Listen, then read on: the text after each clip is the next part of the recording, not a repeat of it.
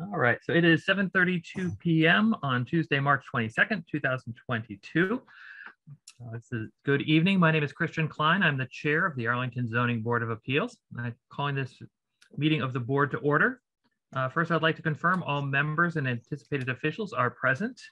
So members of the Zoning Board of Appeals, Roger DuPont. Here. Patrick Hanlon. Here.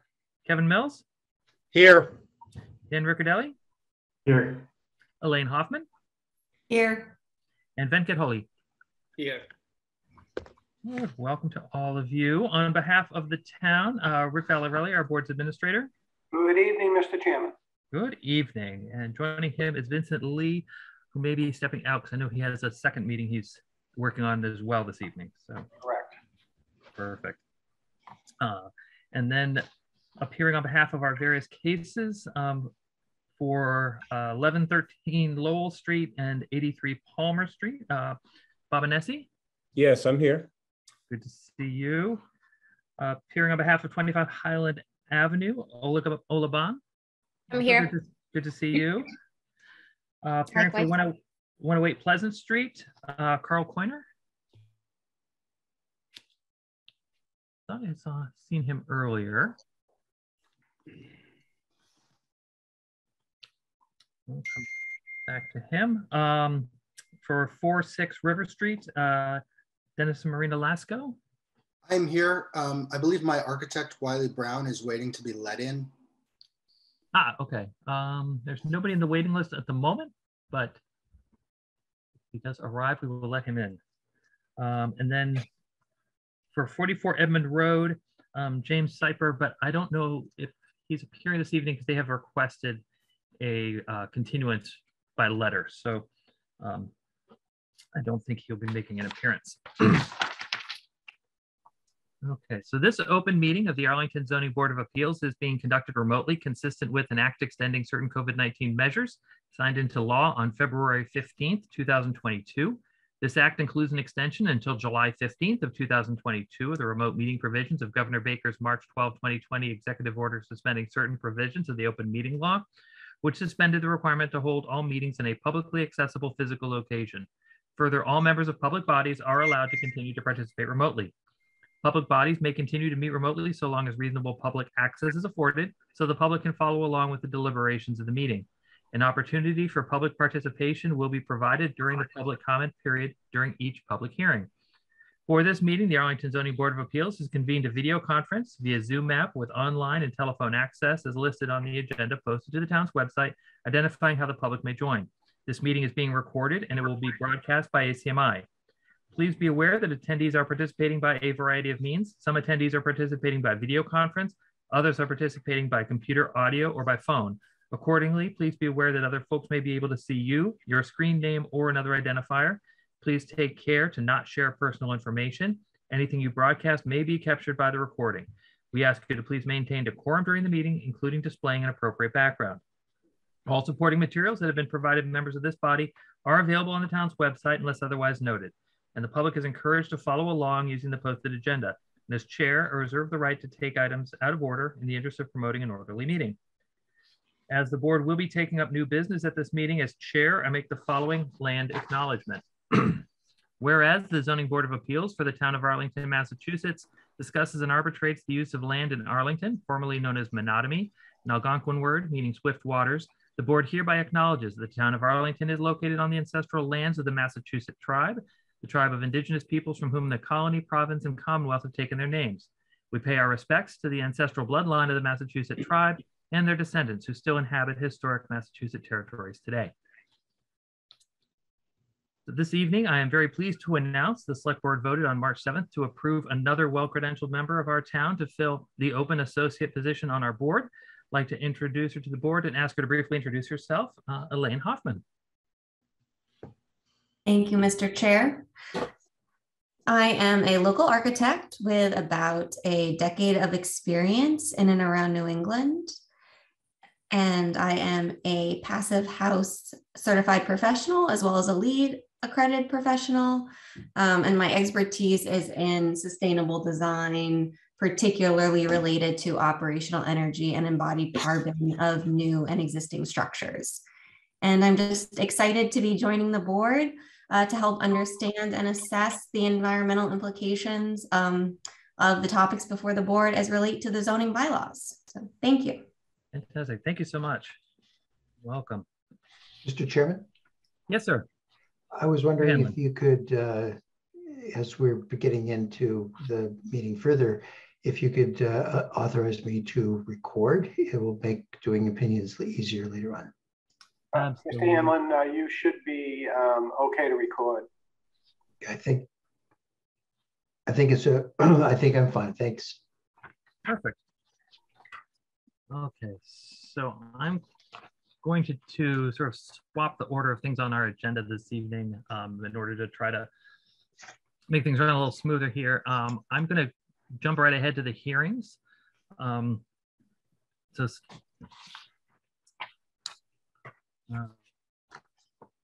turning to the public hearings on tonight's agenda, some ground rules for clear and conduct of tonight's business. After I announce each agenda item, I'll ask the applicant to introduce themselves or themselves, make their presentation to the board, then request members of the board ask what questions they have on the proposal. And after the board's questions have been answered, I will open the meeting for public comment. And at the conclusion of public comment, the board will deliberate and vote on all matters. So the first is what appears on the agenda is item number 6, docket 3687, 1113 Lowell Street. Turn for the applicant is Bob Anesi. Yes, thank you. Thank you for hearing me this evening. I'm given to understand that the board has heard from the building commissioner, Michael Ciampa, with respect to the fact that Mr. Ciampa has located within the bowels of Town Hall an old decision from 1961 that I kept referring to on the building card that I had introduced on a couple of hearings, indicating that there was a zoning decision reflecting the fact that the zoning board in 1961 had agreed that the property had been converted from a 3 to a 4 family structure. Unfortunately, this matter has gone on for a year and a half without that decision having surfaced. And quite frankly, it came down to the 9th inning for my client because he was getting fire sale offers to purchase the property from folks who wanted to buy it from him, saying, you're never going to get a 4. All you're going to get is a 2, so sell it to us for whatever. Fortunately, he did not do that. So I'm happy that Mr. Ciampa was able to find that decision. He's indicated that he is prepared to issue the permit if he's not done so already. I'd like to make a comment too about the building department, particularly why the building inspector had to go to the bowels of Town Hall to find this decision. Why isn't there enough money in the town budget so that we can have someone on staff in the building department who can fulfill that role, so that we don't have an important individual like the acting building commissioner having to go to the basement of Town Hall to try to find old decisions like this that never should have happened. And I'm wondering if the collective zoning board of appeal, in its wisdom, could maybe make application to the town in some manner, whether it's the Board of Selectmen or some other body, for some sort of a budgetary allocation so that someone can be appointed to the building department for the purpose of doing this kind of ministerial work that frees up the building inspector to do what the building inspector or commissioner should really be doing. And again, I think it's a waste of town resources. I grew up in this town. I've owned property in this town all of my life. I like to see my tax dollars be used in a productive way. And having the building inspector go to the basement of town hall to look for old decisions is not having my tax dollars used in a productive way. One more comment. I'm hoping that the board, when it has its meeting in a couple of weeks, will talk about the fact that late filings to the board should not be allowed to come in where the applicant doesn't have an opportunity of responding. When you have something come in to the board hours before a zoning hearing and the applicant really doesn't have an opportunity to respond. That happened to me twice in 11 to 13 Lowell Street. And the first time I simply let it go by. The second time I couldn't let it go by because my back was against the wall. The other issue here is that had this matter gone forward, had the zoning board turned it down, had it gone to court, had it been turned down, and later on, had the decision shown up, guess what? The town could not be sued. The building commissioner could not be sued. Town employees could not be sued. But Bob and Essie, as counsel for the applicant, probably could be sued if the argument could be made that he didn't act in a due diligent way to try to ascertain where that old decision was. So my point is, I would like to see remedial steps made. I understand there are difficulties in the building department at this point. I understand there are budgetary issues that have to be looked at as well, but you've got to free the building commissioner up so he can do his job and he's not doing ministerial functions. That's all I have to say. Thank you.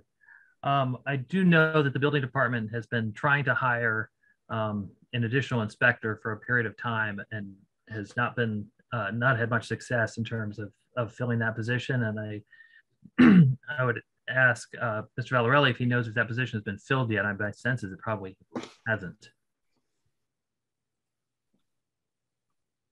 Excuse me, Mr. Chairman. So we have a candidate and we are still short-staffed to secretarial positions that we are now interviewing, or the town is interviewing. So we're getting there, but Mr. Nessie is absolutely right. We've been short-staffed for many, many months at this point. So with all this in mind, so in regards to 1113 Lowell Street, the request was a determination by the board that the building could have 4 units. And as Mr. Nessie noted, the 1961 decision was located that does indicate that the building is currently allowed to have 4 units. And so with that, there is, and the building inspector has acknowledged that and has agreed to issue the permit. So I believe at this point that all that's left is for the board to dismiss the complaint because it's no longer required. Does that meet your needs, Mr. Nessie? I would agree with that. I can withdraw it as well. Either way. Okay. If you don't mind withdraw.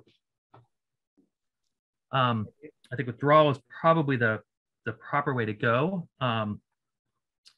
Do note we have a couple people who would like to speak to this issue. So before I call on them, I just want to ask on the board, are there any members of the board who have a question in regards to this matter with Lowell Street? Seeing none, I'll now open the meeting for public comment. Public questions and comments will only be taken as they relate to the matter at hand. It should be directed to the board for the purpose of informing a decision. Members of the public will be granted time to ask questions and make comments. The chair asks those wishing to address the board a second time during any particular hearing to please be patient and allow those wishing to speak for the first time to go ahead. Members of the public who wish to speak should digitally raise their hand using the button on the participant tab in the Zoom application. Those calling in by phone, please dial *9 to indicate you would like to speak. You'll be called upon by the meeting host. You'll be asked to give your name and address for the record, and you'll be given time for your questions and comments. All questions will be addressed through the chair. Please remember to speak clearly. And once all public questions and comments have been addressed or the allocated time is ended, the public comment period will be closed. So with that, the first person wishing to speak is Mr. Moore. Yes, thank you, Mr. Chair. Steve Moore, Piedmont Street. I noticed that the building inspector is not on this call. Perhaps Mr. Valarelli is familiar with the searching that Mr. Ciampa had to do. Is that correct, Mr. Chair? Mr. Valarelli, are you aware of the circumstances of the search? It is, Mr. Moore and Mr. Chairman. So the area of the town hall that has older records is, for lack of a better term, a mess. Right, so, right. Mr. Valarelli, you don't have to give me those details. I was asking if, in the absence of Mr. Ciampa, Mr. Valarelli could answer questions that I might have. So just to save the board's time, I apologize for interrupting. I'm sorry to interrupt, Mr. Moore. I cannot. All I saw was the decision that was found. I know none of the background of this at all. Okay. All right. Well, thank you, Mr. Valarelli. No, I appreciate your being familiar. When Mr. Anesi mentioned that the decision was found in the bowels of Town Hall, I wanted to find out if he was being facetious or was that literally true. And it sounds like from what you're saying, it was literally true, found in the basement of the Town Hall where I have been. I'm familiar with what it is. And since that is the case, I want to megaphone what Mr. Anesi had to say. It's shocking and embarrassing and unprofessional for what I've found to be down in the basement of the town hall. And if that's true, that valid records are down there, because it was hard to tell whether or not they were valid or just forgotten or extra or temporary or whatever. If there are valid records down there, this situation must be remediated. It's critical, particularly in this case, as Mr. Anesi clearly points out, that there could have been litigation that came out of a mistake made because of the quality of those records and their storage. I think I would like to, as I said, foot stomp what he had to say, in that the town budget money needs to be found. I don't really care where, and I don't really care whose department. You know, this is a permanent building, so maybe it comes out of that fund. It must be lit, cleaned up, and figured out. And the fact that the building inspector had to go do that because he was short-staffed, I understand that may have been because of COVID and a number of people going, but even administrative or secretary people should not have had to go down there and do that. It's right now is dangerous, and I want to foot stomp that. Thank you, Mr. Chairman. Thank you, Mr. Moore. Mr. Chairman? Yes, sir. Mr. Hanlon. So I have this feeling that we're being told this because we happen to be here. But it certainly is not within our purview to determine the budget either of inspectional services or anyone else. And I think for those people who feel strongly about this, including Mr. Anesi and Mr. Moore, that they would find themselves more effectively making their comments, their feelings known to Mr. Pooler and to the Finance Committee, who ultimately are the ones who have to make these kinds of decisions. And we have, other than that this is all on ACMi, we have no real role in being able to do that. Mr. Chairman? Yes, sir. Mr. Hanlon has an excellent point. I didn't mean to make it so strongly as I was sounding to this particular board, but because he's right, it's not your guys' responsibility, and it's very well taken. I just wanted, if the chairman or the board members have a chance to bring this issue forward, I would appreciate their support. I also will ask that question. Good point, Mr. Hanlon. Thank you. Thank you, Mr. Moore. Next on our list is Mr. Loretti. Thank you, Mr. Moderator. Chris Loretti, 56 Adams Street. Can you hear me? I can, sir. Thank you. First, I'd like to just start with a question. I'm looking at the list of reference materials for this hearing. I'm not seeing one that's clearly the decision to which Mr. Anesi referred. Has that been posted? That is a very good question.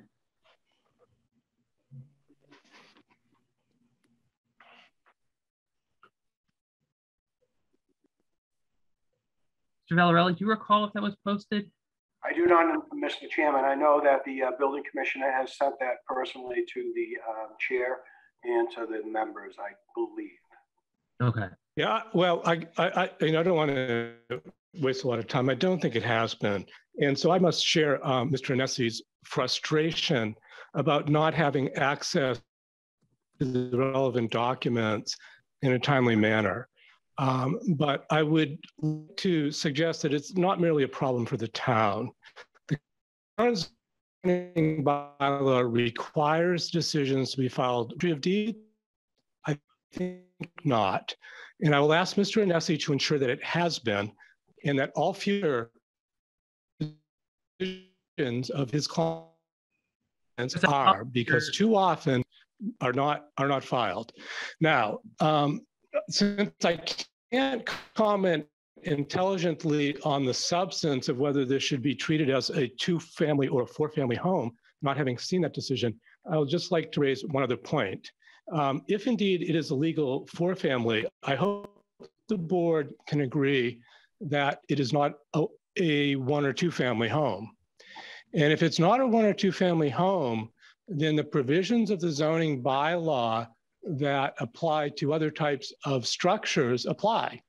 And I haven't looked closely enough at the plans, but indeed, if the applicant is seeking to increase the floor area, then they have to come back before your board. And Mr. Ciampa cannot simply grant a building permit.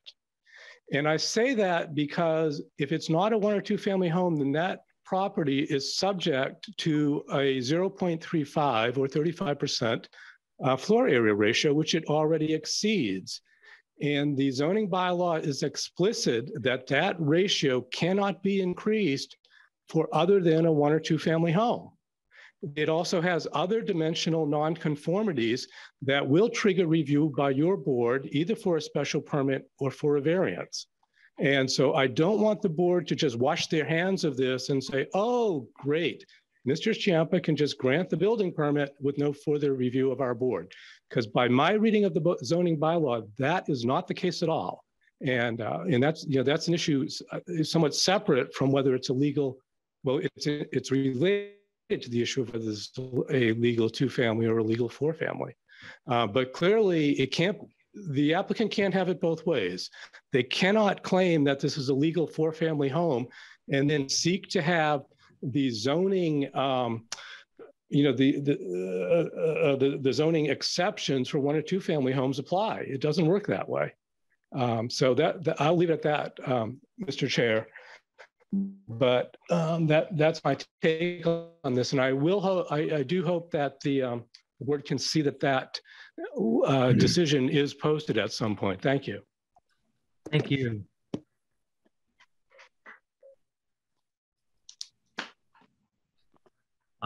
Next on our list is Mr. Seltzer. Thank you, Mr. Chairman. Don Seltzer, Irving Street. I kind of got sucked into this docket back in January when I was attending ZBA for another hearing and was just sort of interested in it.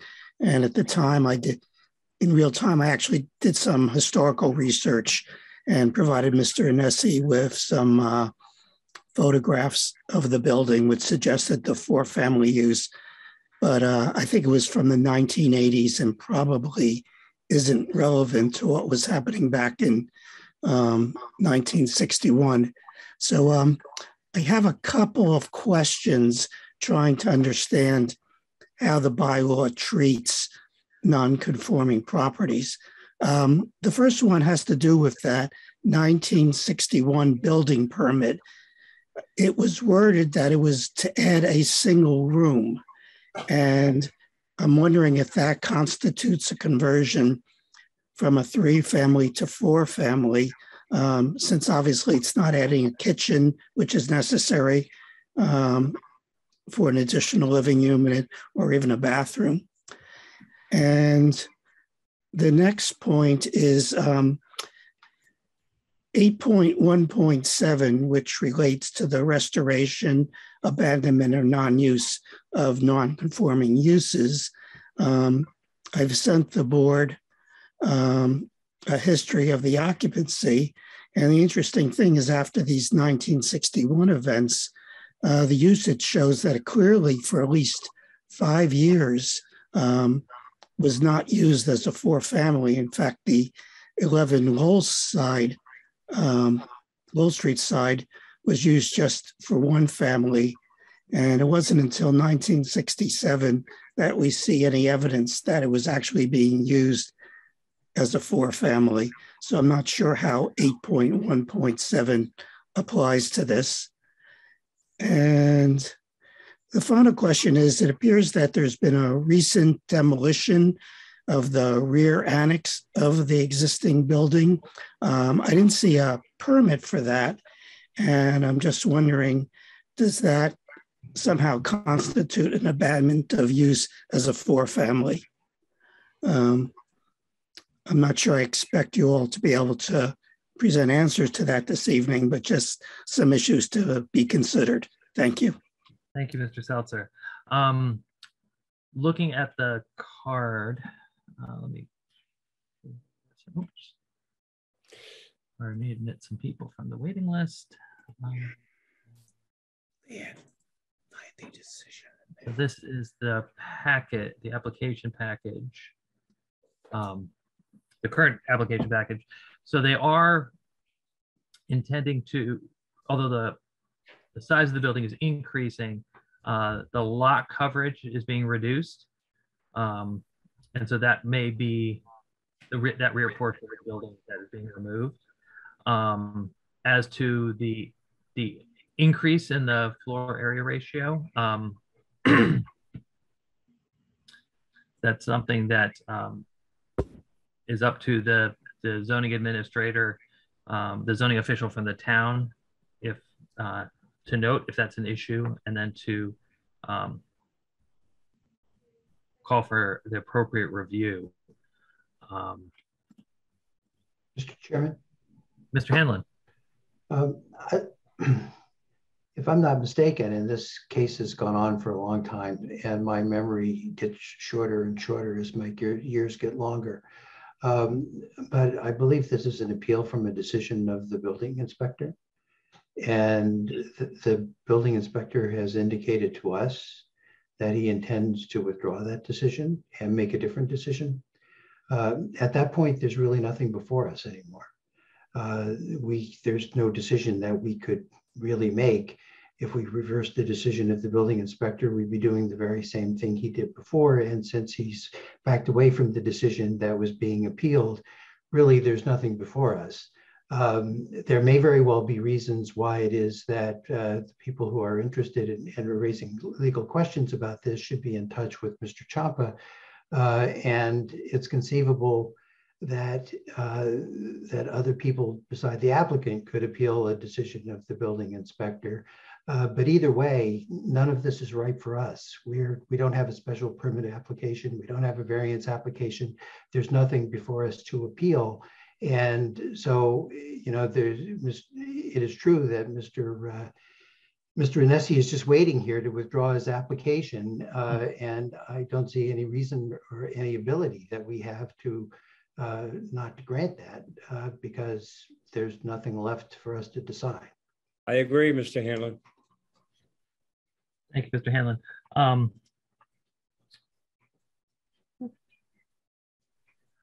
Very good. Okay.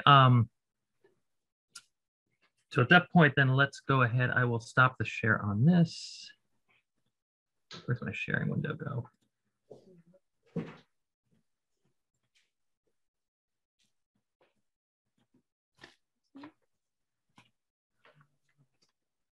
There it goes. Okay. So with that, I will go ahead and close the public comment for this hearing, and we'll go ahead and accept the withdrawal from the applicant. Mr. Moderator, can I add one thing? Mr. Loretti? Thank you, Mr. Chairman. Chris Loretti, 56 Avenue. I would just like to follow up on something that Mr. Seltzer said. And again, I feel like a disadvantage not being able to see the decision.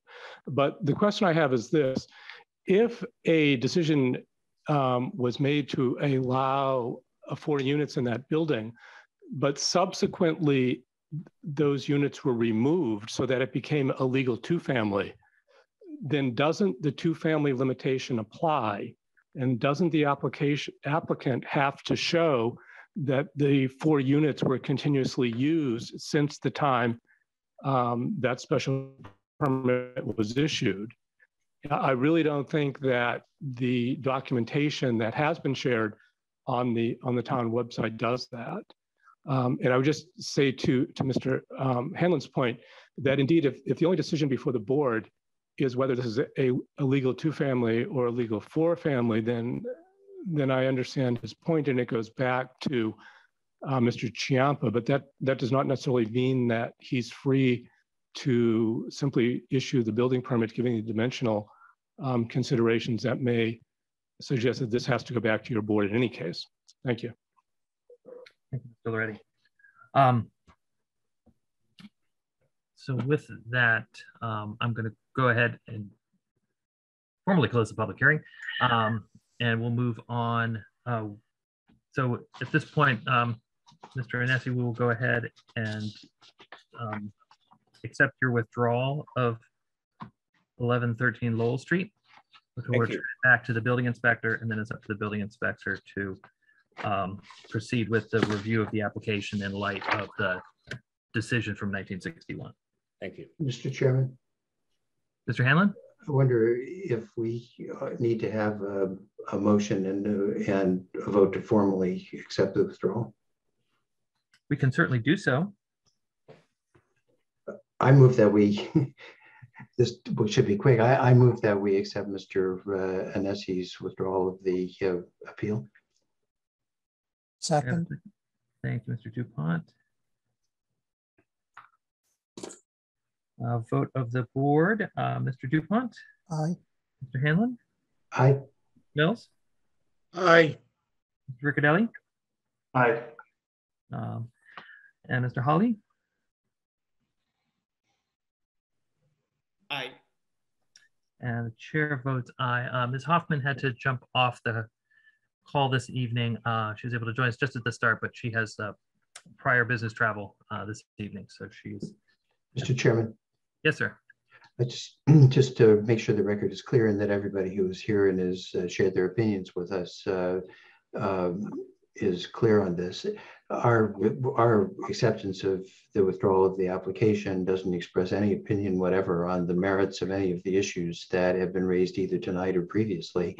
There's a process that's going to start again as to whether to grant this building permit and what all the legal ramifications are. Mr. Chiampa is the one who is responsible for making those decisions in the first instance. And if we do see it again, we'll take it under advisement in the way it's presented to us then. Thank you. That I will, on the agenda, I will move to, I'm going to pull the next item, actually item number 11, which is docket 3658, 83 Palmer Street. I'm bringing this forward because this is also a case being brought forward by Mr. Anesi. Yes, I had originally asked to have this matter continued. I am not the attorney who is handling the application for a building permit that's going to be filed under the energy bylaw. It's a different attorney. I had originally asked to have it continued. Upon reflection, I think my request for a continuance would be for a longer period of time than would be reasonable. Consequently, I've changed my mind and I'm requesting that the matter be withdrawn without prejudice. Now, I am keeping my options open. I will, Mr. Klein indicated that at one point. I am keeping my options open. That is, if for any reason the other attorney who files under the energy bylaw is not successful with that, I would like to come back and go forward before the board with the matter that I have filed, the application I have filed. So I would like to have it withdrawn without prejudice, and I'm requesting that of the board at this time. Thank you, Mr. Nessie. Are there any questions from the board in regards to this matter? Seeing none, are there any questions or comments from the general public on this matter? I'll open the public comment period.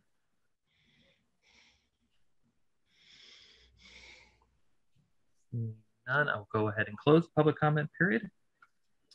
So with that, may I have a motion to withdraw the special permit application for 83 Palmer Street without prejudice? So moved.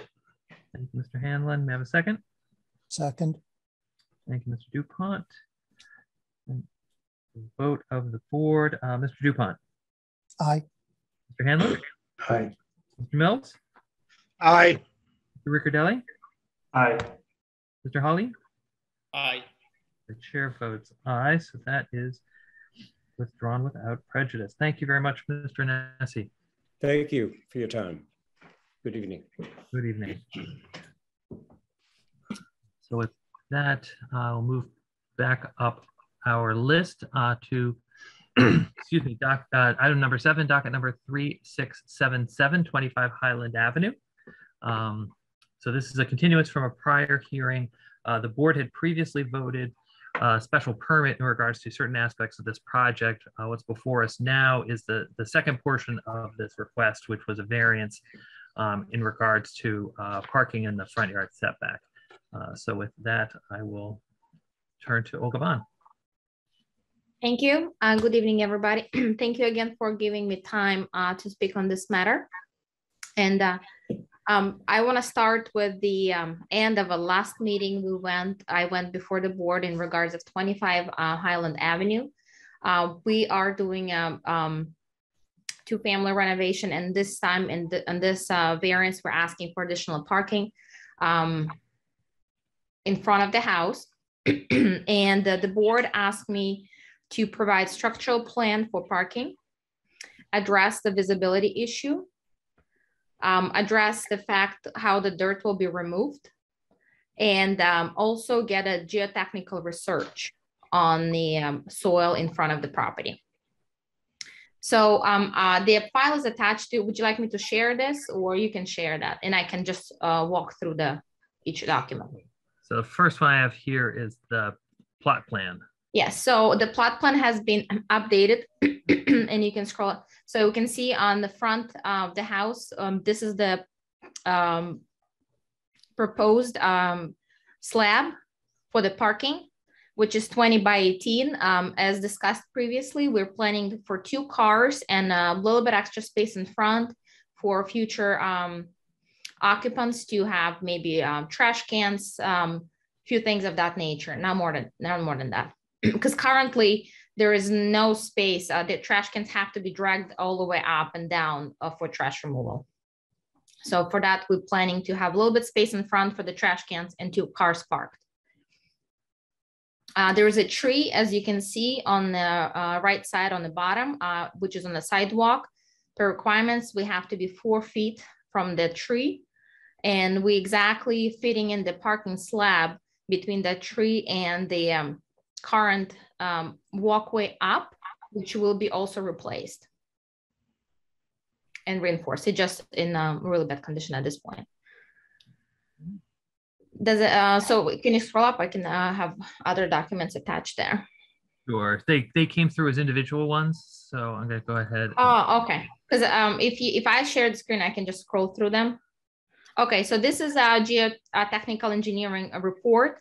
As you can see, it's a pretty short report. We had a geotech on site.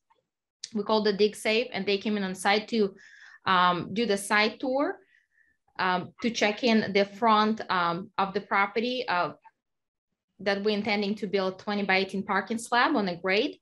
So they have done the test pits within the area and determined that there is a test pit revealed that there is a boulder ledge 2 feet down, which couple other tests on the same area also relieved that. So our plan at this point is to retain geotechnical engineering service, this particular company, to work with us on site when we will start, if approved, doing this work. So they will be monitoring. If the ledge is too excessive and we don't have a way to remove it, we will definitely have to stop.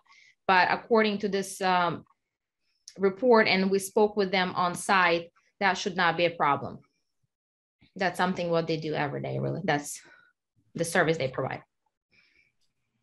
So is the thought that they would be able to excavate the material without the need for chipping? Yeah. Okay.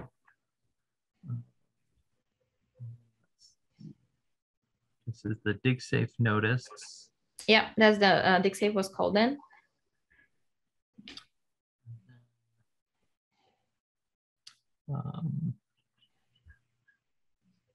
It's the structural drawings. Yep, so this is a structural plan for the slab. Particularly, this is the wall, retaining wall, done by Design LLC, T Design LLC. And it has, I think, 3 documents should be all together with it. Perfect, thank you. So this is a retaining wall review, this footings and vertical section of the back wall. And so the approximate height of the wall is 8 feet, is that correct? Yes. And that will be the highest point. That's what it is, going up to the house. Okay. Last document. Where they were. So I, based on the last meeting, I feel like the biggest concern for a lot of members of the board and the neighborhood were the solution to address the visibility concern. So I've done my research and I've put it into this document. As option 1, we're proposing to install an alley exit kit, which is used widely on the garage exit, on alley exits. It warns pedestrians when a vehicle is exiting out of the small parking facility or with a voice alert and flashing car coming next. So if you scroll down, you will see this is how it looks. So it has this 3, how it operates. It has this triggering sensor detects a vehicle start exiting the parking spot, and it sends the signal to pass controller located inside of the sign. The pass controller will activate the system, and the voice alert, attention vehicle exiting, watch for vehicles, plus that a sign will flash. It does have a light, so it doesn't matter during the day or at night, it will be flashing with the light. So pass controller will continue to activate the sign for 10 seconds. It is adjustable, it can go for longer. Or if a second vehicle activates the system and resets another second timer. Again, it can go for longer, it can be adjusted. So if the residents feel like the sound can disturb them, that also audio can be cut off and the flashing only can be used. So that's one of the options. Option 2 are the adjustable mirrors that can be placed across. Those are used, again, also a lot for backing up. It's ideal for private and business usage. In this particular case, that will be private usage for this property. It gives more safety, increases, doesn't matter if you indoor or outdoor, they will work just fine. Again, the description of the mirror right there. So first option and second option can be used on as themselves or together. If you scroll down, you'll see both options can be hanged different ways. Up or down can be adjusted for better visibility as an extra solution again. So I put together a little bit more of information, additional information on backup cameras. As we all know, most of the cars, all of the cars at this point have backup cameras. It was a federal requirement since 2018, but even before that, a lot of cars been equipped with backup cameras. So that mandate just increased the amount, and most of the cars that are manufactured from 2018 do have that. Also, besides backup cameras, there's a multiple different safety features in the cars right now. Rear parking sensors that will sound an alarm, or when the vehicles coming by in the back, or even if somebody walking. In addition to the backup cameras on many vehicles today, supplemented also red cross traffic alert, also senses traffic approaching from either side when in the reverse. And cross traffic alert sound and alarm, but also growing number of vehicles equipped with automatic rear braking. So car will just stop on its own if it detects vehicle or pedestrian approaching. So yeah, that's it. So this is 4 points that I had to address, and I tried to do my best putting it all in documents. As I mentioned at the beginning, there was a dirt removal question. Dirt will be removed off-site. There is not really space in the property to place that, so that has to be taken out.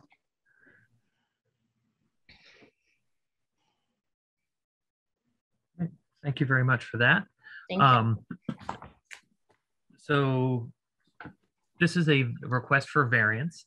So as we discussed on prior requests for variances, variances have a different set of criteria than a standard special permit, and has a higher threshold for approval, because a variance is essentially requesting to do something that is against local zoning.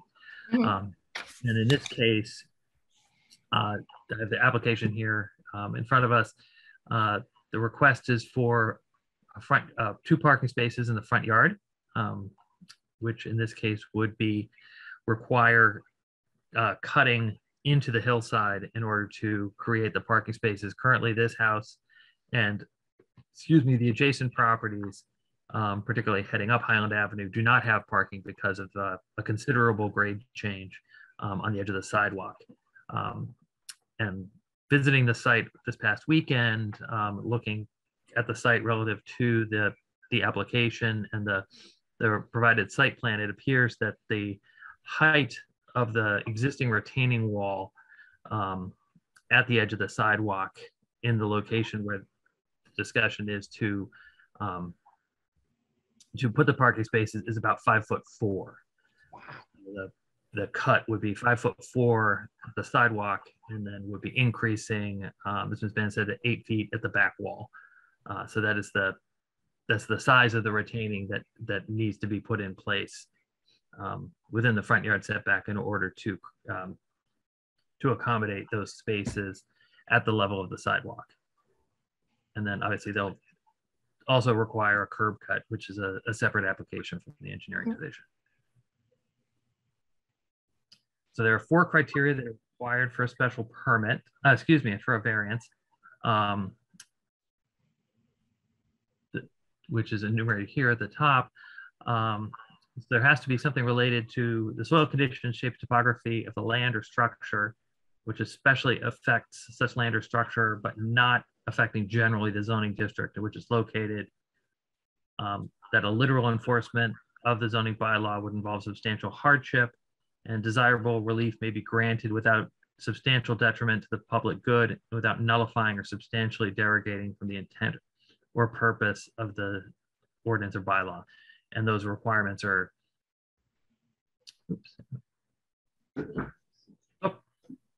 sorry about that. I think am I still on the call? Yes, you are. Yes. Oh, good. Okay. I lost my video there. Yes. So these are established under state law, so they are not something that the board has a lot of discretion over. So let me go ahead. I would like to just zoom in a little bit on this.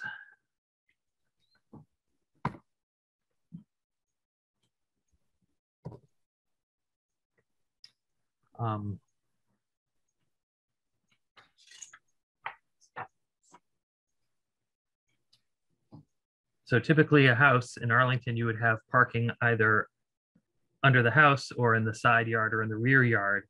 In this case, there is none, just because of the way it sits on the hill. Mm-hmm. And so the request is to provide for parking in the front yard. Yeah, at least, well, there's no more space for 2 cars. So each occupant for each unit has a space. And currently, I believe they do have parking on the street. Is that correct? To my knowledge, yes. Yeah. All this property is neighbor to the left and neighbor to the right, who does not have a park in front. Mm-hmm. To my knowledge, we all park on the street.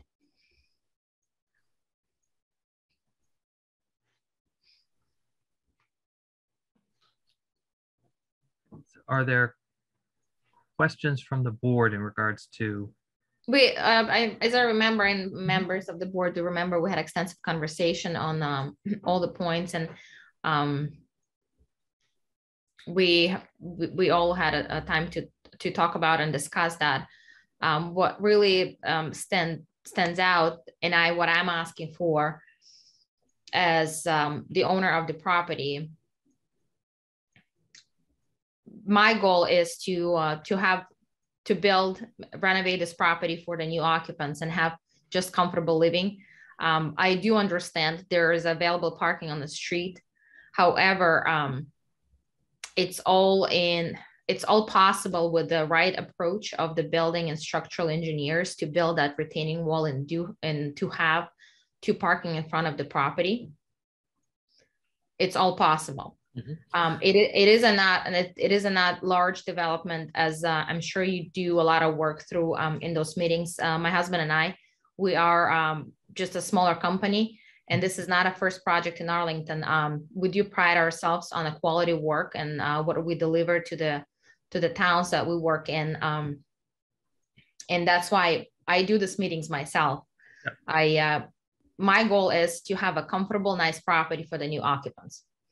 And in this case, we do see opportunity in front of the property to have this parking, to have just comfortable, convenient for the owners. Mm-hmm. And that will add value, in my opinion. So from the board's perspective, the fact that you can build it doesn't necessarily mean that we are allowed to allow it to be built under state law. So we need to we do need to evaluate the criteria. So we do appreciate your providing the additional materials that are very helpful to our discussion. Mr. Chairman? Mr. DuPont. Yeah, so could we review sort of what the dimensional aspects of this are? Because, you know, we've got the street, we've got the sidewalk, we've got the existing retaining wall. And could we sort of go through what the dimensions are going to be, like at the end of the retaining wall? Where is the end of the end of the proposed parking, front yard parking is, so that's right on essentially the sidewalk. And so at the corners where you have the retaining wall, mm-hmm. what are the heights right at those corners? I know, Mr. Chairman, you mentioned that they started at a certain height and then they move backward and they increase as you get toward the house. Yeah, so could we talk a little bit about what that is and how does that conform to our bylaw? I know we have some provisions in the bylaw as far as visibility goes in terms of what the heights are supposed to be as you're coming out onto the street. I'm not sure that those strictly apply at the sidewalk, but could we go through again those dimensions, please? Certainly. So at present, so this is the retaining wall that's there currently, and currently it has a break mm-hmm. for the walkway, the steps up. So at this point here at the edge of the steps, and then at a point here, approximately 4 feet from the center line of the tree, the top of that wall is mostly parallel, following the sidewalk, and it's around 5'4", somewhere between 5'4" and 5'6". And will that height be maintained under this proposal? So the goal is not to touch the grading on the right. However, if we have to just for visibility issue to regrade, say 3 feet in and remove the grade, that's to increase the visibility. That's possible. However, right now the proposal is only work solely in a slab, proposed 20 by 18. So we started with 5.4, and the highest number on the back will be 8 feet. So just to be clear, so it is still going to be roughly 5'4" at the retaining wall as the driveway meets the sidewalk. Correct. Well, the goal is not to touch the grade anymore, only work in that 20 by 18. However, where the stairs going up, walkway to the property, there will be much better visibility, obviously, just because the grading is done from previous with having the walkway going up. So that allows for greater visibility. The right side will have a higher 5.4. Now, again, if say we need, I made a note last time. I think somebody did mention there was a requirement on the lowest, if we have to come down to 4 feet to just regrade that hill, so to speak, to increase the visibility, that we can do, because the dirt will be coming offside no matter what. Mr. Dupa, I would go ahead and ask Mr. Valarelli if he can confirm what the current town bylaw requirement is for visibility at the corners. Yeah, Mr. Chairman. So from the front lot line, the any retaining wall or fence or whatever cannot exceed 30 inches in height for the first 5 feet going inward toward the property. So not exceed 30 inches and extending 5 feet in? That's correct. So the first 5 feet can only be 30 inches high. Okay. Mr. Chairman? Mr. DuPont. So as I understand it, then the request or the variance would be not only for the parking in the front yard, but it would also have to be for the requirement of that 30 inches for a length of 5 feet, a distance of 5 feet? That would be correct. So in this case, the right side will have to be regraded. That retaining wall in front of the property has to be redone anyway, actually. It's just not in a good shape right now. Okay. Mr. Chair, I have a question. Mr. Holly. For the pad is going to be around 360 square feet over the 350 limit for the paved surface. Is that something that's triggering impervious surface? Yes. So this is a concrete slab, is that correct? Right, that's what we're proposing. But I do also understand the concern. If we have to put a pervious, there's a different options right now in the market for pervious driveway solutions that will allow the water to run off. That can be done as well to minimize the. Right, because in town, if you increase by more than 350 square feet, you have to go through engineering for a stormwater. Right. So currently on this property, on this lot, there will be no concrete, no slabs. It's all mostly just wood sunken patio we have on the first floor proposed, and it's going to be all grass. That's the plan. There is no pavers anywhere in the back. It's all grass. Right, but the slab here is greater than 350. Right. So yeah, in this case, we'll have to get a pervious solution for the parking.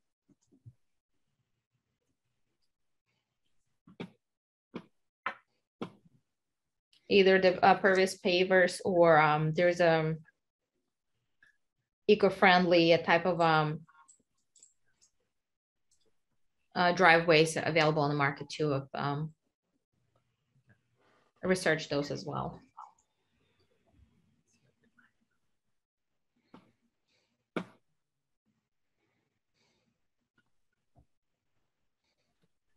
And we're back.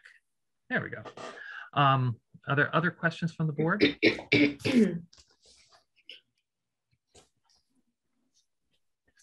Just an observation that it's just an 8-foot structural wall. Needs drain or weeps. Otherwise, it's gonna over a period of time. Just a side note. I think I don't see one from the structural drawing. Okay. Thank you. Actually, I did observe that too. I meant to ask that question. My partner was working with the structural engineering on getting that done. In the past, we built the walls of that height, and there is a drainage accounted for. We've done that. In the structural section, that there is an indicated 4-inch seepage drain at 48 inches. So that would hopefully be there.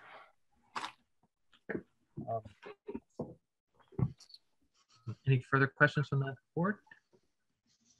Mr. Chairman. Yes, sir. So just one question. I think just looking back at the variance requirements, and I know one of them is that variance requests don't create detriments to the public. And I'm just wondering, I know that when we previously reviewed this, there were some groundwater issues. So just trying to, I can't comment on whether this would impact that groundwater condition that we already reviewed. But based on Mr. Hawley's comment and yourself, just wondering how we could evaluate that to make sure it's not detrimental to any neighbors. So besides, can I answer that question? Because I spoke to the geotech company that was on site for the front parking. They also have done analysis for us for the right side of the property where we have a 4-foot wall, because that question came up on my special permit as well. And they have established that is with Rick already. I've sent in all the information to the building department. There is no groundwater issues whatsoever, even though we have put in that 4-foot wall on the property line. It also was proposed by a structural engineer, which we provided all the plans to the building already. Builder is putting a crushed stone along the wall on the side of 25 Highland Avenue. However, there was no signs of a water issues noticed at the point of the analysis, and there's no visible issues that could be an issue at all. Thank you, Ms. Van. Mr. Chairman? Mr. DuPont. I don't want to elevate form over substance, and I really do appreciate Ms. Bond's diligence in getting information to us over a period of time. When I look at the application, and I don't actually have it in front of me, I just have notes, and I'd be curious to know what the rest of the members of the board feel. I mean, it's really talking about a variance from the requirements as far as location of parking spaces go. And it's not really in relation to what we were just discussing, which is that requirement that walls or other construction pieces are no higher than 30 inches. And so I don't see that as being part of the relief that's being requested. And that said, I know the board tends to try to help applicants to formulate, their applications or petitions, and we try to be flexible on that point. But I'm just not sure that that's actually before us. And I do have a concern about that particular part of things, because I think it's a critical element. And so I know, that there's a representation being made that there's not going to be a visibility issue, but I'm not sure that there's any evidence of that in front of us. So I do have a particular concern that that's not actually part of what's before us tonight. And so I'm not sure exactly how to proceed on that. Okay. Mr. Chairman. Mr. Hanlon. Once we get finished asking our questions, is there going to be a continuation of the public hearing? There is, yes. Okay.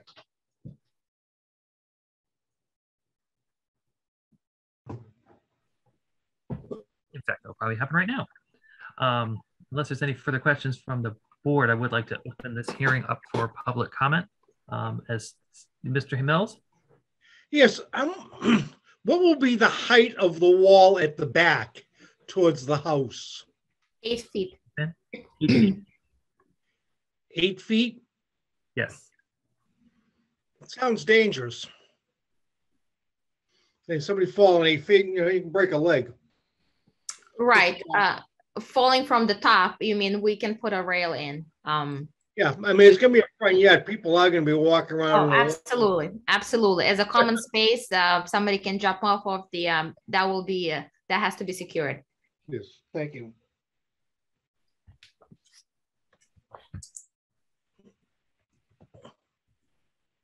I wouldn't want my kids play on that front yard. So I'm going to go ahead and open this for public comment. Comments are taken as they relate to the matter at hand. It can be directed to the chair. If you can raise your hand using the raise hand feature under the reactions tab, or if you're dialing in, you can dial *9. So first on our list is Mr. Moore. Yes, thank you, Mr. Chairman. Steve Moore, Piedmont Street. I am going to talk about the tree, the public tree that's there in a moment. But before I get to that, I'd like to mention that, I mean, I am not a geotechnical engineer. I'm not a general contractor or a builder. However, I'm concerned about removing this much material this close to a foundation that's already existing, both from a perspective of ledge removal and actually any instability that may be caused by removal of all that material. Yeah, I know there's going to be a retaining wall built and such, but you've got to remove all that material first. And it just doesn't feel right instinctively. However, I'm not an expert, so I'm sure something like that probably can be done. The finished product when it's completed, however, visually will be not only striking, but kind of shocking, I believe. And looking around the other area of the neighborhood in the vicinity of this property, there's nothing at all like that. And I'm not sure how much in keeping with the neighborhood this sort of sunken into the wall parking that will be remaining will be. It doesn't strike me it will be in particular keeping with the neighborhood. Speaking to the tree issue, I saw that the measurement is the tree trunk is 4 feet from the edge of where the driveway will be. To remove this much material and build that size of a retaining wall and pour a slab, much more material closer to less than 4 feet from the tree trunk is going to have to be excavated and removed, even just to build a wall that ends up being 4 feet to the tree trunk. I'm concerned about the damage that is probably going to happen to this public street tree. There has to be a tree hearing. I guess maybe not a tree hearing since they're within the 4 feet, but they're certainly within the critical root zone of the tree where all this work is going to happen.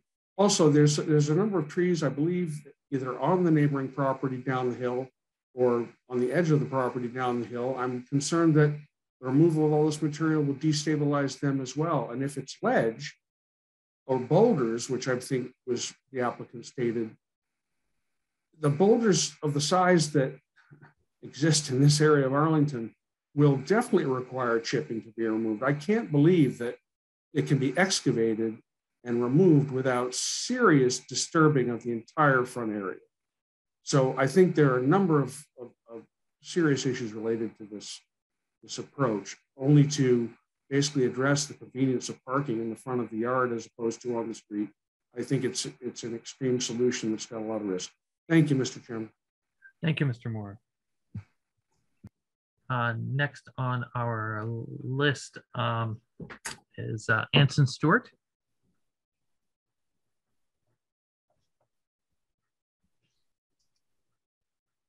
Hi, can you hear me, Mr. Chair? We can. Great, thank you. I have a number of concerns about visibility. I apologize, I need your name and address for the record. Sorry. Anson Stewart, 12 Moulton Road, which butts this property to the rear. I have a number of visibility concerns. I think I spoke to those at the initial hearing on this matter. I think as you observed, the 5.5-foot wall would really restrict visibility, but I think others will probably speak to those concerns better than I will. I'd just like to make 2 points, one very detailed and then one much more general. The first detailed one is I don't think the numbers on the plot plan add up. It's proposed to be a 20-foot slab as the interior dimension, add 1 foot for the wall on each side, so that's 22 feet, plus 4 feet from the tree gets you 26 feet. I think the distance from the tree to the edge of the staircase is actually substantially less than 26 feet today. So I'd like some clarity on that, whether they're planning to relocate the staircase as well, which I don't believe is shown as proposed on the plan. The second comment is much higher level, and that's just, I do not see how this can meet the second criterion required here. I don't see a substantial hardship. Parking on the street is not a hardship for the neighbors to the left or the right. So I don't see how this variance request could be granted as creative and intriguing as some of the solutions are. Thank you. Thank you. Thank you, Mr. Stewart. So Ms. Van, if you could hold off, I'm going to go ahead and sure. take the next person, and then we'll come back with to address those questions. So with that, I would ask for Ms. Laurie Medeiros. Hi, I'm Laurie Medeiros. I live at 21 Highland Ave, which is abutting on the downward hillside of 25 Highland Ave. I'm just wondering why a variance would be needed if there's on-street overnight parking.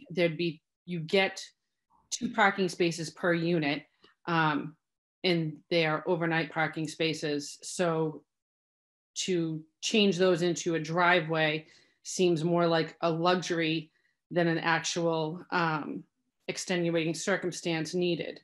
I don't think really that the mirrors and the lights and the noise and all of that, unfortunately, will really deter an accident happening when my parking is still in front of this driveway and they're still going to be parking on the other side. So it may help if somebody's walking up the sidewalk, possibly, but I don't think it's going to help if they're backing out into the street because they're already going beyond the width of a car into the street and cannot see. I also am kind of strongly opposed to touching this ledge. This ledge actually, 17 Highland Ave, which is next to me on the other side, has this ledge in their basement. So a big portion of this ledge is actually sticking out of their basement floor. This ledge goes straight through all of these houses, and to begin to excavate that, I think would be detrimental to the properties, the walls, the foundations of the houses around this property. And I just don't really see how that would, really be worth it in the long run when there are 2 parking spaces on the street that go with the house. As far as Ms. Band saying that there's no issue with water between my house and the house that she is renovating, I have pictures, images, I have video of this said water. When we've had rain, since the snow has come, the water actually comes out through the wall. It's not even actually coming over the wall. So there is no drainage system behind that wall that runs the length of our yards in between the 2 houses.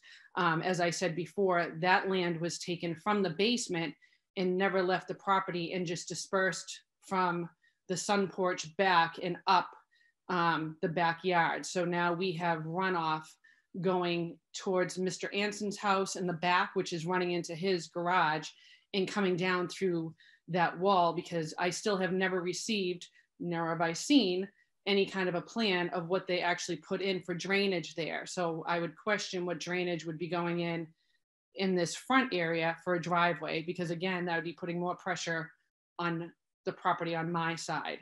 My foundation, my stairs are on that side.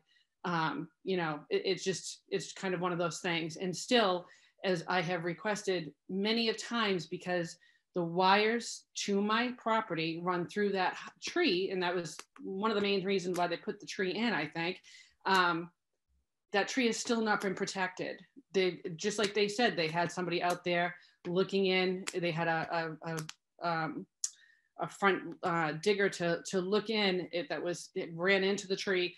The tree needs to be protected. That tree cannot just, you know, sit out there. They have still not protected any of the trees in the yard. So I still have a lot of other issues that are currently still going on. I mean, I've had their siding come off and come into my house and actually rip the window screen on my back of my house just the other day. So I think that there's a lot of things going on here with this house, and the driveway is just going to add more on top of what is already here. And I don't really think that putting a luxury driveway in, unless there was somebody who already currently lived there and, you know, something spectacular that they needed, I could see. I've lived here for 25 years. I've gone up and down the driveway. The stairs. I brought my trash cans up and down the stairs. I've parked in front of the house. I've brought a baby up and down the stairs. I've been pregnant up and down the stairs. So it can be done. If somebody wants to buy the property, they will live there and they will love it just like I have. And that's, I guess, all I have to say. Thank you so much. Thank you.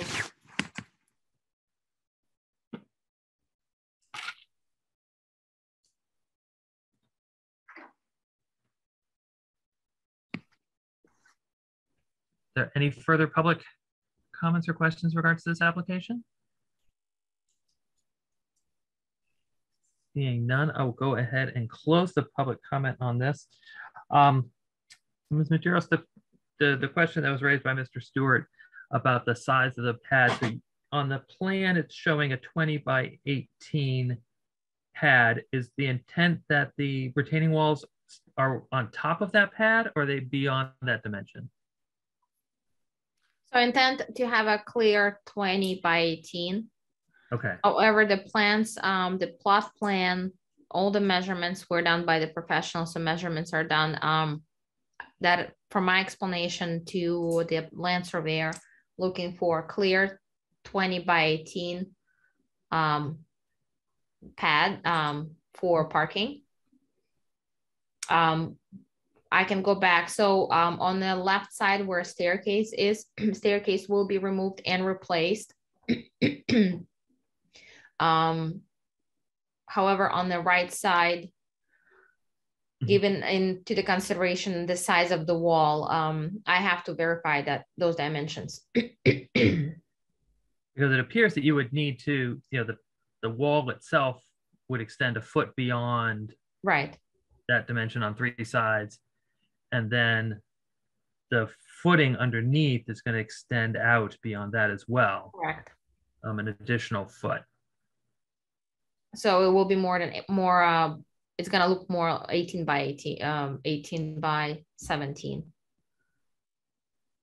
So if the 20 by 18 is the clear dimension, then the outside of the footing is going to be, you know, 2 feet on all 3 sides. Right. Okay. So with that in mind, you're talking about you would be replacing the steps. The steps have to be replaced no matter what. They are just right now. They're not in they are in bad shape. They are not leveled. Okay.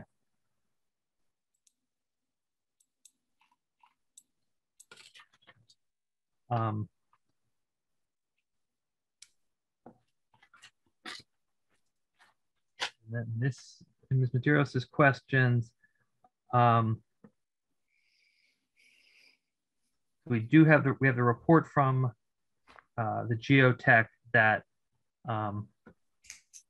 it is, as he had described it, it's sort of bouldering ledge. So it's not a continuous ledge, but it's broken up. That was explained to me, and geotech, the name of the person is Mark. Yes, Mark. Mark, what he explained to me, it is possible. It's not impossible solution. It's not impossibly dangerous job to do.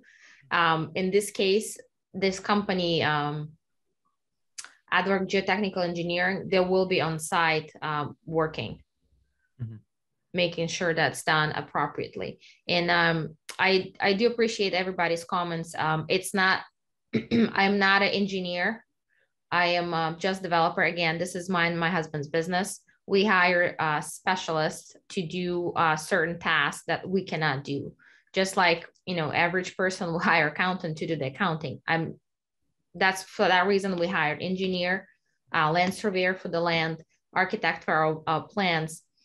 To concern of Ms. Laura Medeiros, again, the water issue. We have sent people out. If she has records and concerns, Ms. Medeiros, you do have our email, you do have our numbers, and yet you always choose to have this voicing your concerns over the public hearings. You could email us, you could call us. We met on site multiple times. Your husband met with my partner on site, working on your house while we're working on this property. This property just received a full permit to work on. And for that reason, we were not to the property because we didn't have a full special permit approved. It was just received and we're coming back to work. So all the protection will be in place. I'm on top of this as I know how important it is. Mr. Chairman. Yep. I think, just to restore decorum, that both Ms. Bond and Ms. Medeiros should be addressing the chair. Thank you. Thank you, Mr. Hanlon.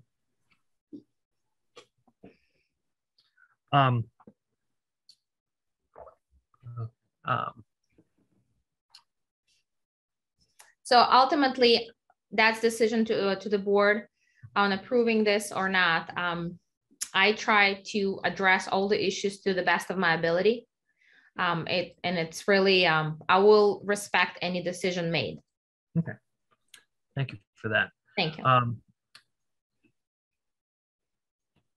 So I don't want to get into too much of a back and forth between the applicant and the next door neighbor, but the neighbor who has requested to speak for a second time, and unless there's an objection from the board, I'm going to go ahead and allow it, and just request that Ms. Medeiros make her points to myself as the chair. So Ms. Medeiros? Yes, Mr. Chair. So at the last meeting, I was told that there was going to be a groundwater testing, that they had to submit a report and all this other information, and that there was going to be, that they were going to let us know what the drainage system that they used and how it's going. And I mean, right now it's going towards me. So I'm just wondering, where is the drainage system and all that information? That's all that I was saying. So this isn't a back and forth. This was discussed at the last meeting, and I have not gotten any information regarding that since. So we're moving on to the driveway now. And as I've said before, these are all concerns of mine because my house is on the downward slope. They have built their house, their land up 3 feet. And in that 3 feet now is now changed the direction of how the water is coming down the hill of Highland Ave and into my property and into the subsequent properties around me, behind me, and everything else. So it is a concern of mine. And as she has, I don't know, that's, I guess, all I have to say. Thank you, Ms. Medeiros. Ms. Band, I know that in the details that were provided at the prior hearing in regards to the wall that's constructed on the downslope adjacent to the property at 21 Highland, it's indicated that it's a masonry wall. It has crushed stone on the uphill side of it, and that there's a 4-inch drainage pipe that's included in that detail. So I just wanted to follow up with you on that. Where does that drainage pipe lead?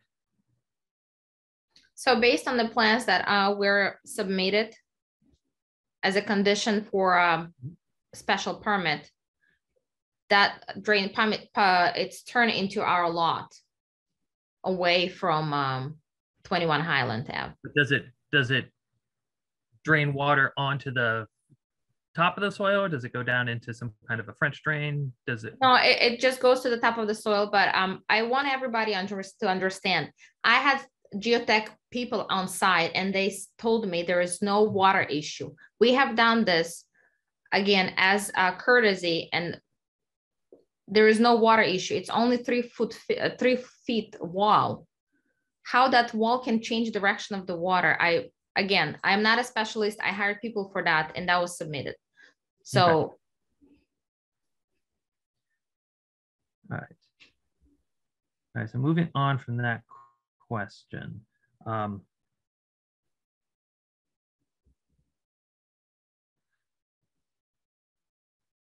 So at this, so for the board, so we have before us is this application for a variance. And as we had said before, there's the 4 variance criteria that we need to address. And essentially the first 2 are really the gatekeepers. And if we agree that if we can make a finding on the first 2, that then allows us to proceed to the 3rd and then to the 4th. So let me go and find the original application, which is here, and pull that back up.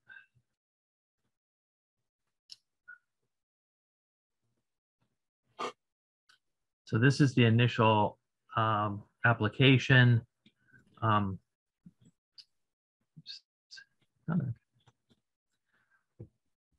the first criteria is to describe the circumstances relating to soil conditions, shape, or topography, especially affecting such land or structures, but not affecting generally the zoning district in which it's located that would substantiate the granting of a variance. And so the topography of the issues on the site for soil conditions, obviously there is something under the surface that has caused prior owners to construct a retaining wall along Highland Avenue, and that has occurred at the adjacent properties as well. And that wall makes it impossible to create off-street parking, which is a requirement under the building, under our zoning bylaw. The question I sort of have in general for the board is that, do we feel that those circumstances affect just this property, or is this something that we feel is more generally affects the zoning district? So this is in the 2-family zoning district adjacent to Massachusetts Avenue. Mr. Chairman. Mr. Hanlon. At least on this one, I mean, it's obvious that topography and soil conditions are at the source of the applicant's predicament. And so the question is 3 families, 3 housing units, general enough that it should be thought of as something for town meeting to take into account in a broad way, or whether it's relatively unique. And I think that given the case law on this, that the application passes muster on this one, that we're only talking about 3. If we were talking about dozens and dozens, or even a substantial amount more, it would be a little different. And we have to be careful about that because ledge and rock is omnipresent in the western part of the county, but the particular problem that this applicant has is really a problem that is shared by 2 other units. And I think that is sufficiently focused that the applicant gets by criteria number 1. Thank you, Mr. Hanlon. Any other questions? Any other opinions from the board in regards to criteria number 1?